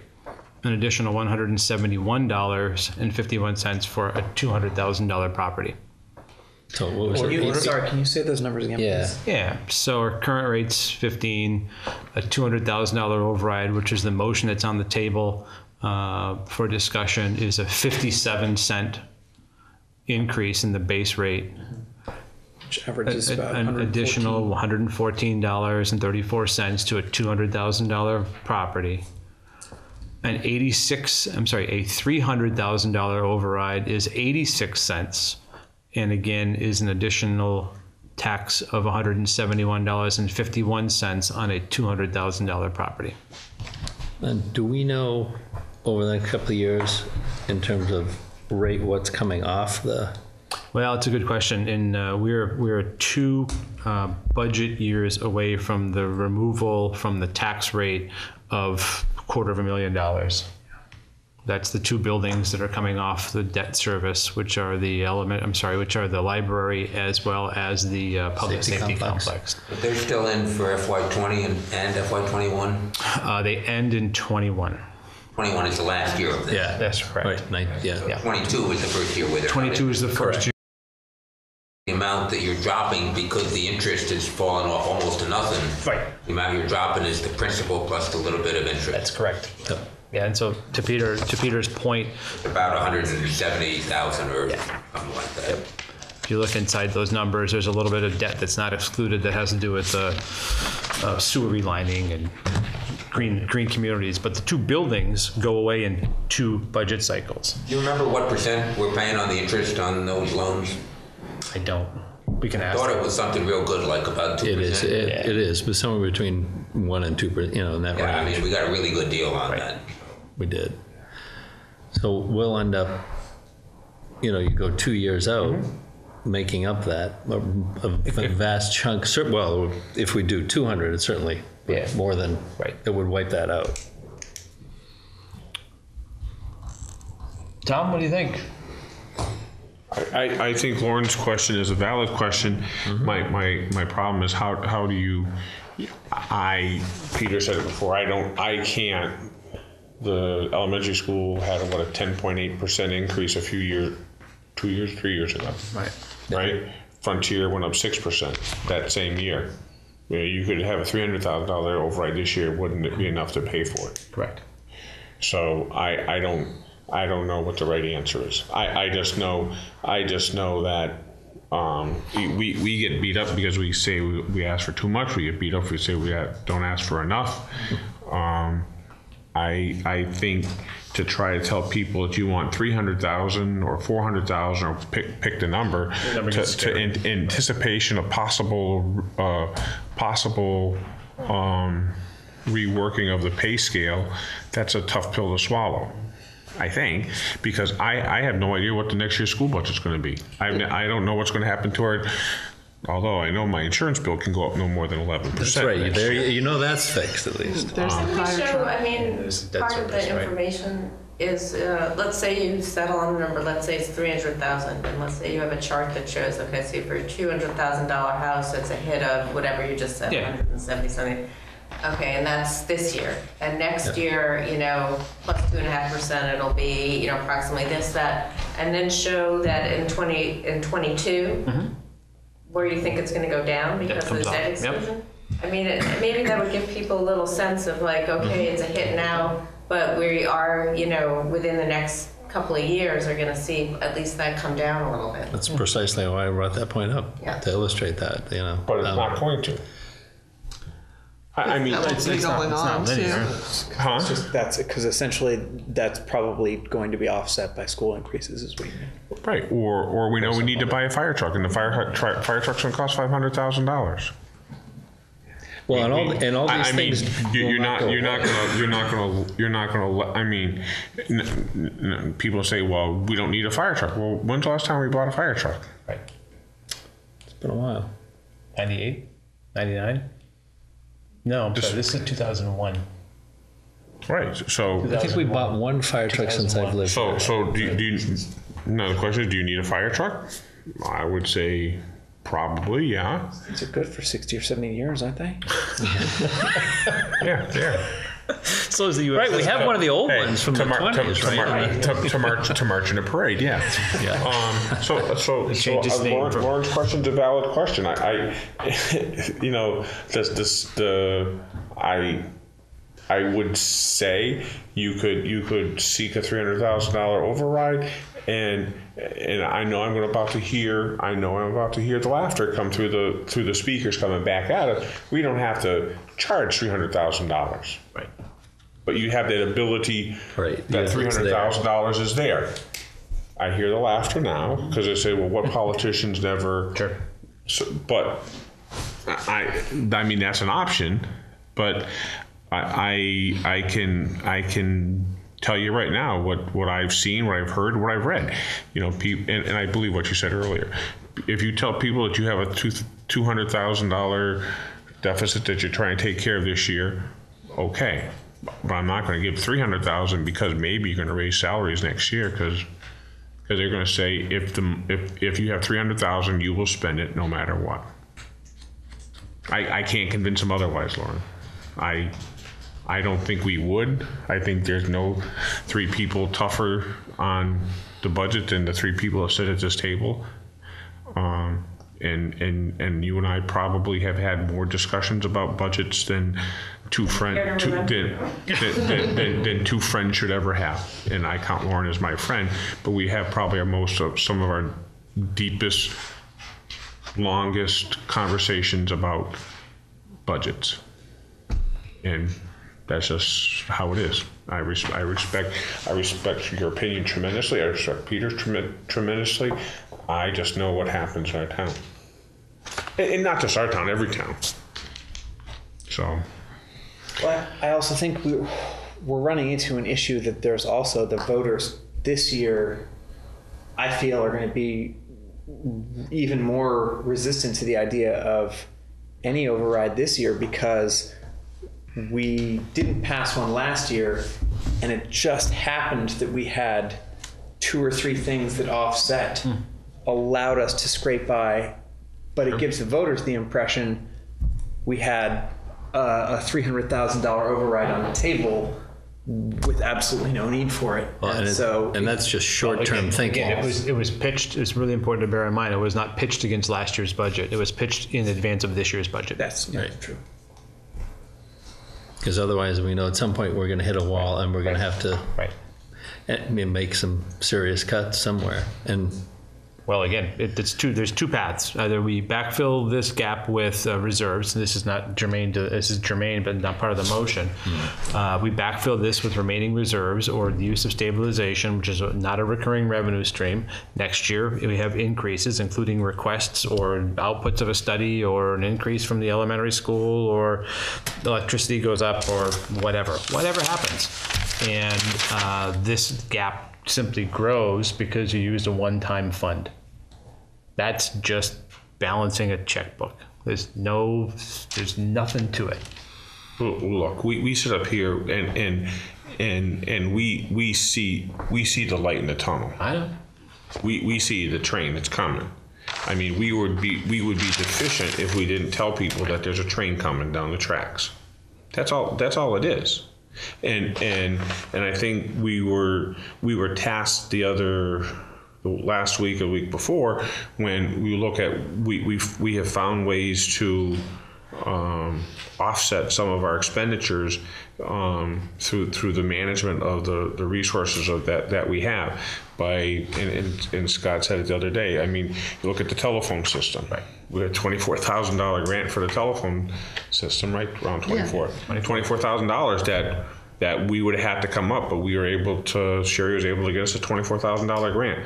We look at plus the money we save. We look at $300,000. We look at a 24% savings in our energy costs because we got $370,000 from the state for Green Communities money. Right. So we had to we needed to reduce our energy consumption by 20% in 20 years, and we did 24% with. I mean, that's real dollars in our pocket that we didn't have to spend to be able to do that. Right. I mean, those are just a few. And I mean, you can go on. We go on about the money that we save on our insurance because we send our guys to training classes that are put on for free. Well, the money we're queued up to spend or save with the streetlights. LED streetlights, yeah, that was LEDs. special grant funding as well. And not only do you save with those on the energy use, but you're not spending as much for bulb replacement and maintenance costs, hopefully, too. So I know I've converted everything over to LEDs. Now I don't have to worry about getting rid of compact fluorescent lights. And so I mean, I wish I could take care of next year's problem also. I don't think we could. And I would just say that hopefully we do the wage study, we find out where our deficiencies are, and it may take us 2 or 3 years. Maybe we can't do it in 1 year. Maybe it takes us 2 or 3 years to make the correction, but we may have to take a few years to do it instead of 1 year. Right, and that was one of the things too. We definitely acknowledge as a personnel committee is whatever we see, we may not be able to tackle it all in 1 year. We really weren't planning to do all that at once because I think that would have been too much of a hit. I have a motion on the table. I haven't heard it second. It's been seconded for discussion. Yep, for discussion. Right. I'm ready to vote, Mr. All Chair. right. All those in favor of a 200,000? Aye. Aye. So we'll notify the clerk. Now, again, it's important to bear in mind, we're going to go forward to town meeting if this budget process continues to unfold with a budget that's contingent. Correct. And that contingency is going to show up in the motions. That's going to be a very, very important contingency, because if the override does not pass, $191,000 and 191,101 as of today needs to be reduced. And it comes from 3 areas. It comes from general government. It comes from the elementary school. 2 areas. I know, the other one's free cash. The other Yeah. one's savings. What was the amount of the increase again for the 200,000? 57 cents. 57 cents. And then the total was 100. $114. So we're looking at offsets that should be more than covered by all the great giant tax decreases and tax cuts that we've all had with this year, right? Exactly. So that should, See, that's should cover political. that, That's right? political, not governing. It's correct that the FinCom's recommendation needs to be before April 2nd. Is that correct? No, that's to notify the clerk for a ballot question, Oh, that's okay. town clerk, so it can be actually added to the election. Okay.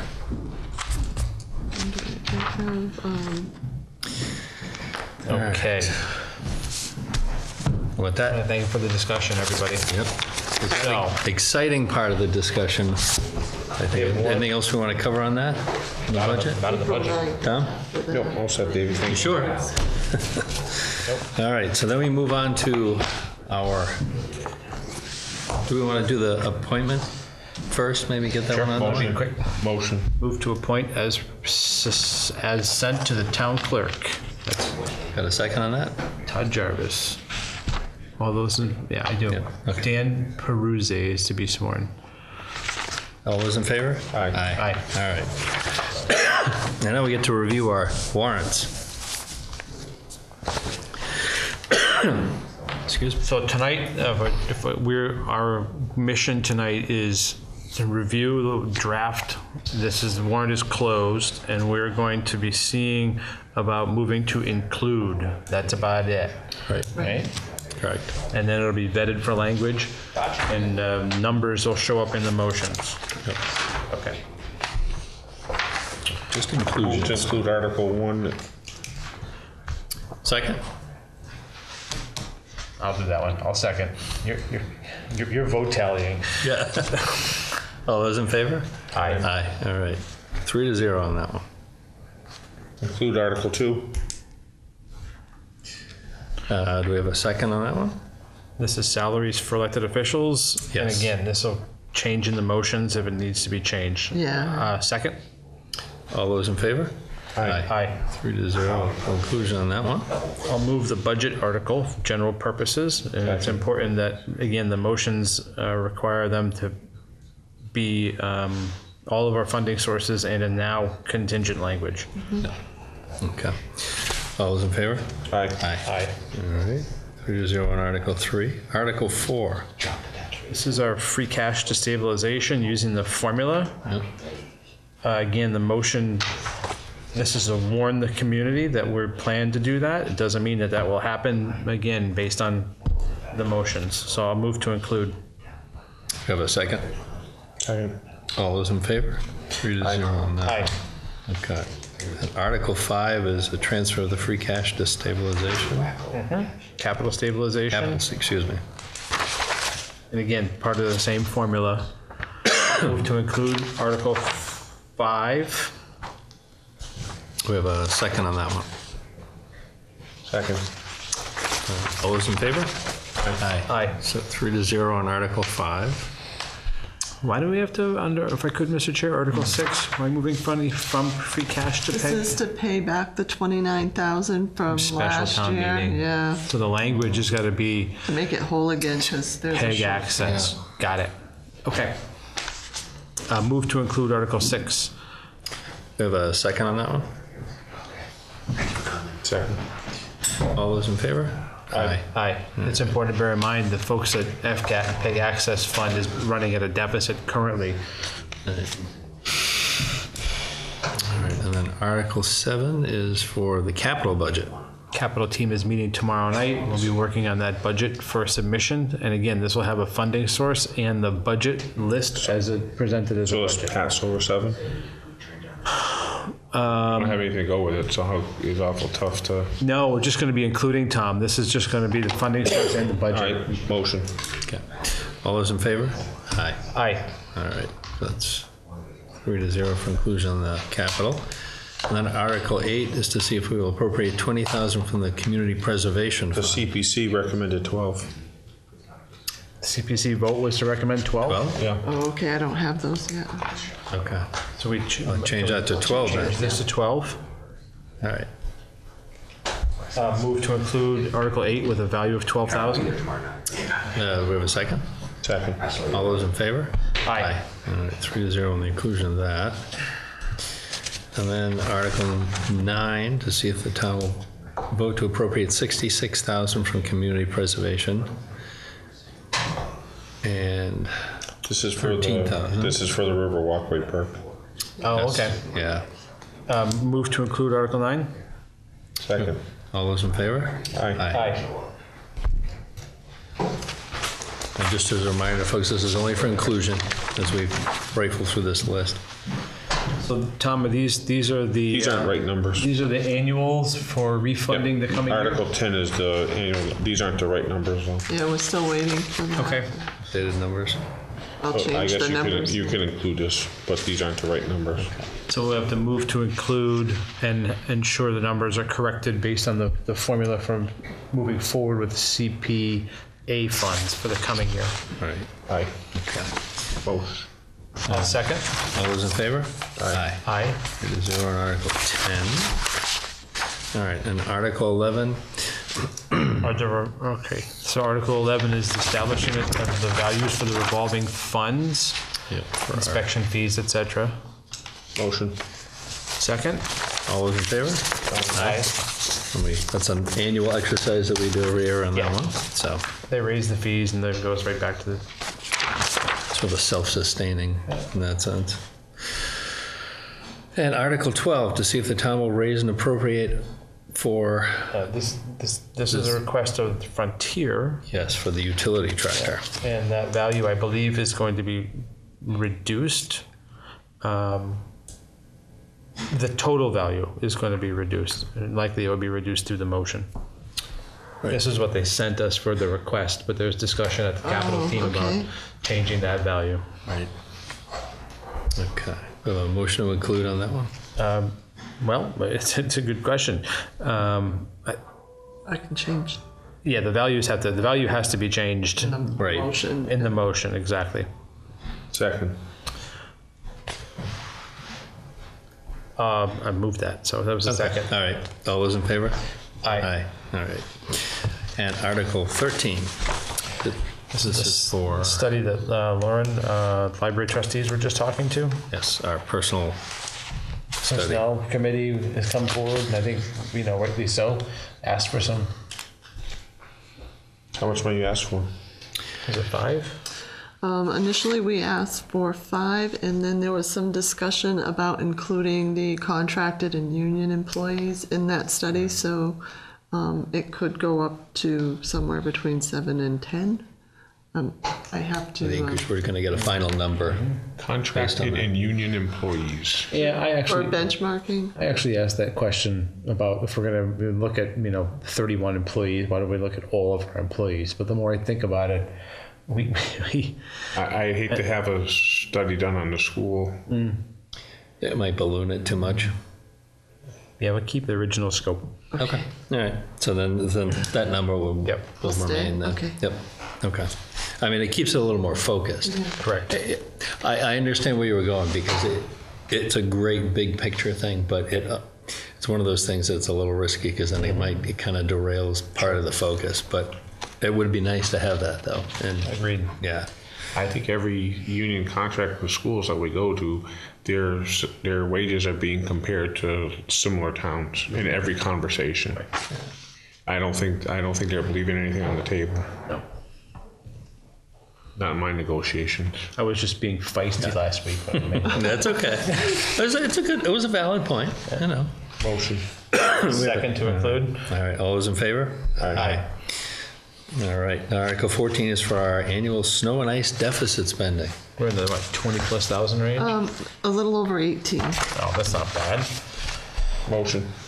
I'll second. All those in favor? Aye. Again, these are just to include. Correct. All right, and Article 15 is for the care of the veterans' graves at the North Sunderland Cemetery, and this is for, I believe, is it $500? I think this request, the article as it's written, should state that it's for this fiscal year, Right, because they requested for the fiscal year. right. We want to have this turn into something that's perpetuum, as well as encourage, not in the article, but still, for this fiscal year. We should also encourage the board of three that there's a regional veterans agent they can contact for some of that assistance, just like we do at Riverside Cemetery. May as well use some of the same. Same resources. Exactly, yep, makes sense. Second the motion to include. Okay, all those in favor? Aye. Aye. 3-0 on Article 15. Article 16, this is for allowing the board to enter into agreements for the facilitation of electricity purchases and other related aggregation things for energy. Why are we voting this? Is it because of the So this would allow us to participate in that regional aggregation that the FERCog is doing. Yes. So the residents and the businesses would go on, and then the town buildings would go on when we're contracted with public power. And once those end, right? Yeah, so when that ends, the town buildings would go on. So this is a motion to, this is warning the citizens that they're accepting a statute. We're not participating in aggregation yet, nor has that study been complete. That's correct. Okay. My reason, I have some concerns about aggregation in general. Yep. And I would hate to be at a town meeting where, 160 people show up and, vote the fact that they can change the supplier of everybody in town's electricity in 3 years and no one thought about it. So I would like to make sure that has a lot of discussion. The Energy Committee will be having something at the town meeting. Right. Jim Barry's coming in on April 13th. I'm not saw sure that.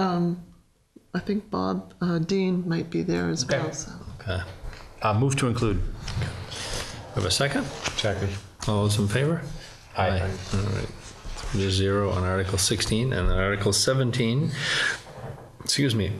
is for the acquisition of a purchase. This is for the Complete Streets project. Was there a Garage Road, boundary right? piece that was in the way? We have to take some corner, or It's an easement.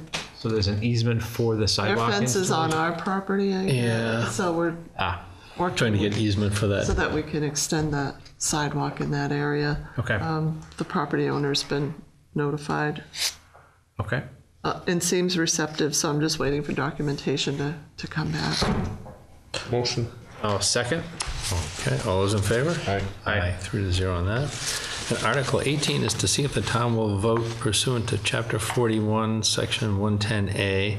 Any public office may remain closed on any or all Saturdays as may be determined from time to time and shall apply in the case of such closing of any such office on any Saturday to the same extent as if such Saturday were a legal holiday, or take any action relative thereto. What does this mean? Yes. I don't know. was That's I'm not really sure. The town clerk.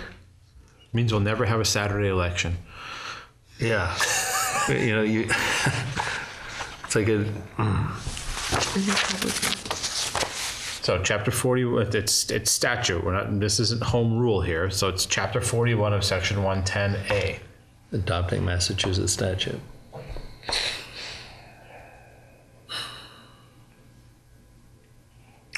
It's from the town clerk, so I'll move to include. I noticed Sundays were not mentioned. Second, so the town clerk can come and explain this to us. I would agree. It'd be a pleasure to watch. seriously. It'd be a pleasure to watch the town clerk come in here and Explain explain it because that's what I'm sure it makes sense to somebody. But boy, oh boy, when I read it, It's and when I hear it read to me, Yeah. it still don't make sense. Right, we need the elevator pitch for this, Exactly.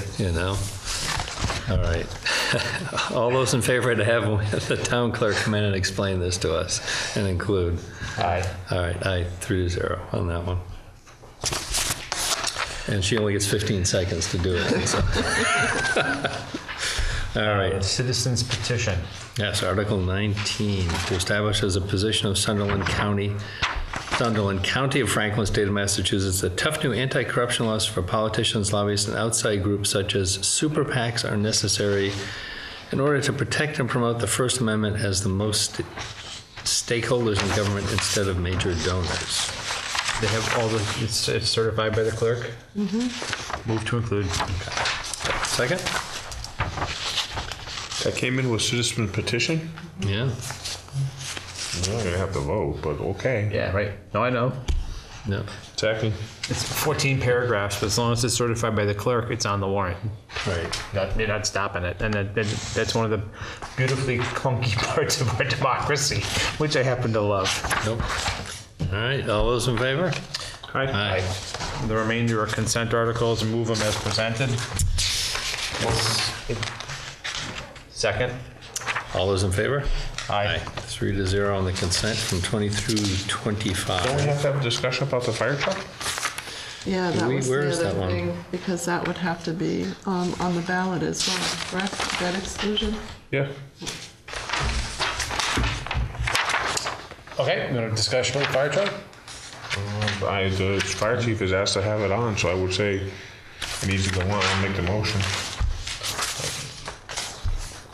So we got all the way to, hang on now, we got all the way to consent articles. That's not on there? I don't see it. No. It's not there. It's not on the warrant. It's not on our warrant, yeah. Right. We want to have a debt exclusion question. You have to. I understand we have to have a debt exclusion question. Yeah. Okay. Motion, Tom's motion. Tom's got a motion, and this is to notify the clerk of a ballot question. We have a value? We have it. It was- The capital committee hasn't looked at applying money yet for it, have they? Tomorrow. Okay. The number if you want. I don't think for debt exclusion, we don't have to put the number in it. Or is it part of your capital plan? It's part of our agenda tomorrow. Okay. The number is $536,868. Is that, do you want to include in the motion, Tom? Sure. Second. All those in favor? Aye. So that means we're gonna go to the town and ask for an exclusion and a non-excluded override. We get one of each this year. The variety pack. It's a variety pack. So the excluded Excluded debt is for the life of the loan, Correct. and the other one is for life, Right, unless we underwrite. right, I know people get it right. And- confused, Right, so we'll try to The make fire sure truck that- would disappear once it's paid. Yeah, in exactly. 20 years or whatever. Up in smoke. Just like, What's the normal period for financing a fire truck? Is it 20 years or is it something different? What's the recommended? I think we can only go out to 20 on equipment, if I'm not mistaken. We're looking at a USDA loan, and with the USDA loan grant program, you can go out as far as 40 years if, I don't know if we want to go that far up, but that's the beauty of the loan. Traditional financing won't usually let 20 you. years, that's a little bit under 30,000 a year. I'm just talking about what the numbers, how the numbers actually work. It's a little bit under 30 a year for your capital part.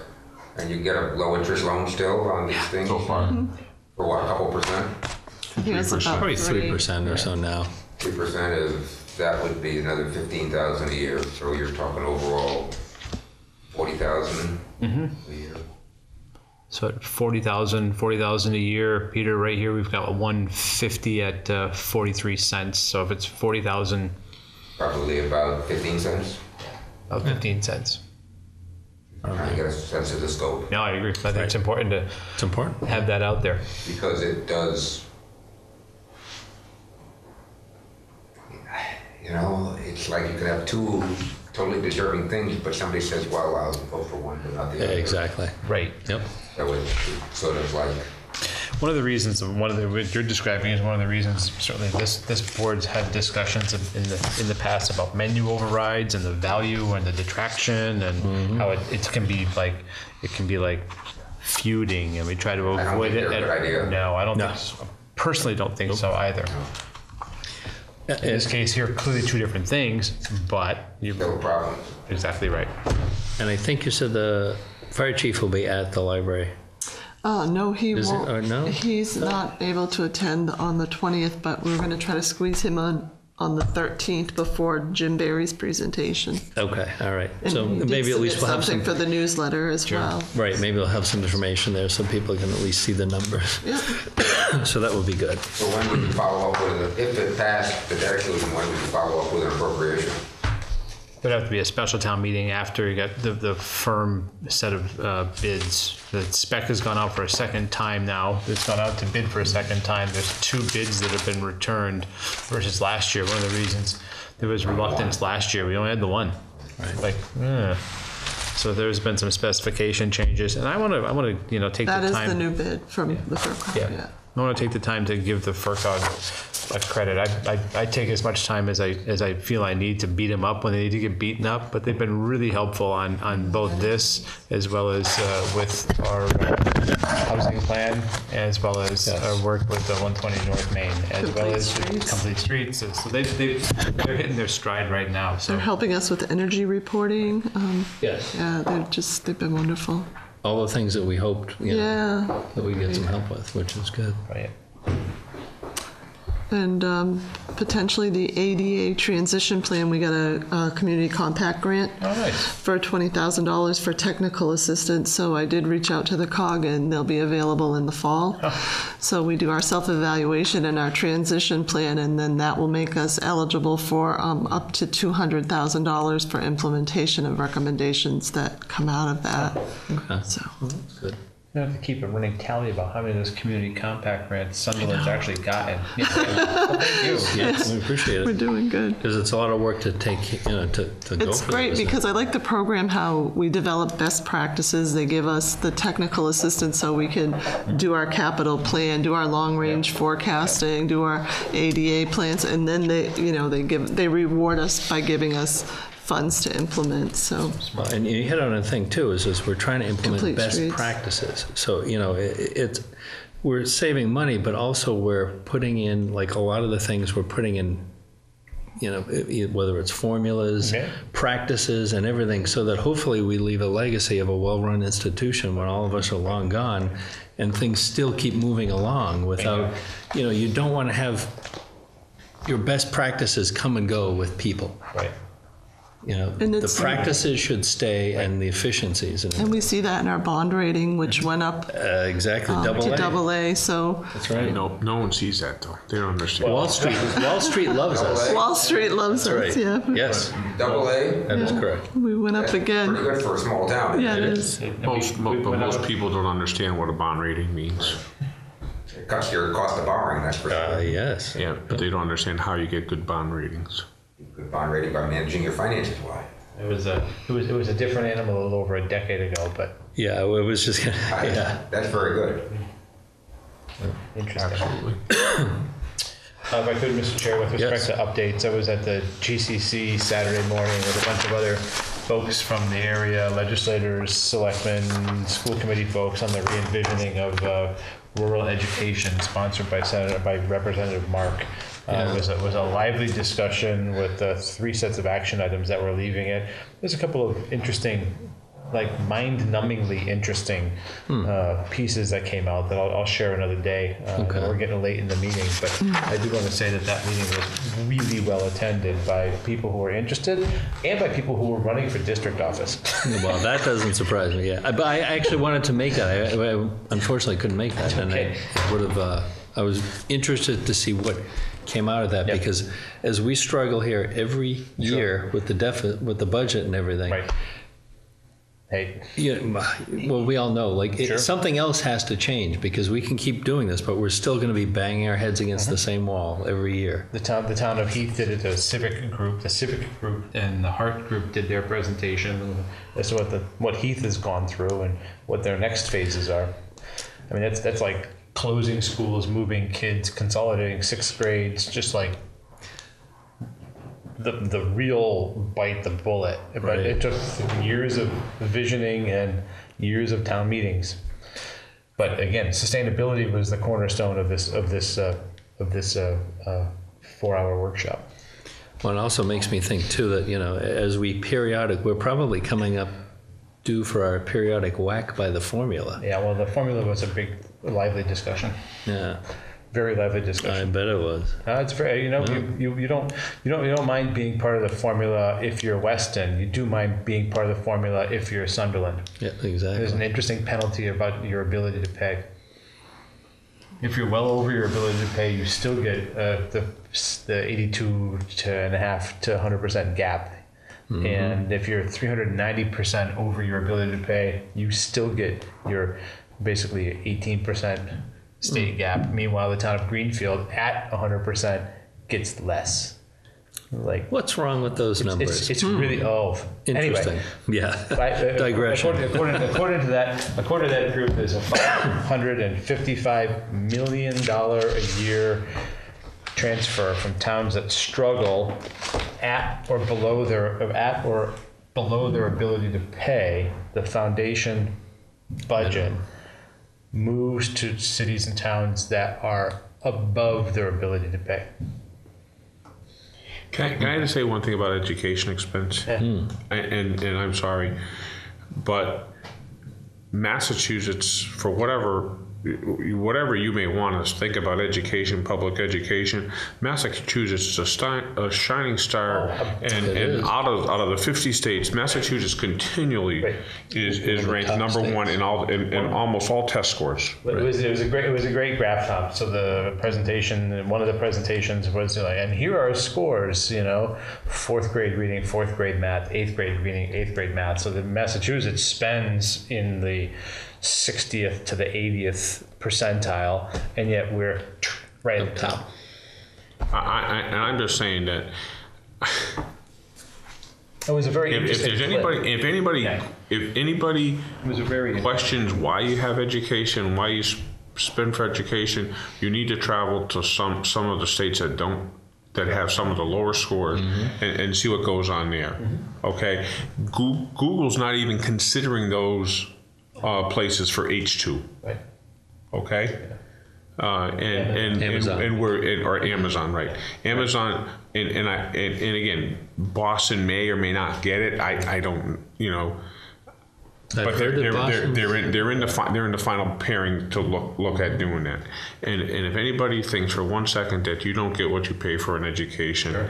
and I'm sorry, but education is a labor-intensive thing. Yep. You're not buying widgets. Right. And look at it. Our fire department, we buy a new truck every 10, 15 years. And that's $500,000, and we argue about spending that money, and we spend it once every 15 years or 10 or 15 years. We're buying the future of our country. That's what we're buying. Unfortunately, for education, to have a halfway decent education, you have to spend a little bit of money. And last I looked at, Sunderland Elementary School and Frontier were not number 1 and number 2 in the states for cost of education per pupil. No. Matter of fact, you'd be embarrassed to find out. You wouldn't want to know where we rank. cost per pupil. And that's just numbers. Yeah, no, you're absolutely right. And I will say that if you look at for the teachers must be doing something right, because our kids are doing pretty well. So that's all I have to say. And if you don't, and two-thirds of our budget is education. Basically, is education. And in order for a democracy to thrive and survive, you need an educated Well, we're not doing populace. that. We're not doing that too well, so I won't go right there, David. Not lately, we're not. Well, maybe that says something about what we spend on education, I guess. I think you have to have education. You have to have education. These kids, Yeah. our parents and their parents and the parents before them all paid for education. It's something that every generation has has seen and has paid for. So, and you know, you go back to 1932 and look at the annual reports back in 1932, and what were people complaining about in 1932? Education budget. You go back to 1832, you'll find the same thing. Right. So. Yeah. Well, as mentioned by our Marcus Aurelius, realize that many mistakes are the results of ignorance. You know, I'm liking Marcus Aurelius. You know what Stephen Hawking said? Watch your feet. It's better to look up than look down. That is very true. Something like that. You need something to look forward to. Move to adjourn. Second. All those in favor? I like Marcus Aurelius. We should have kept going.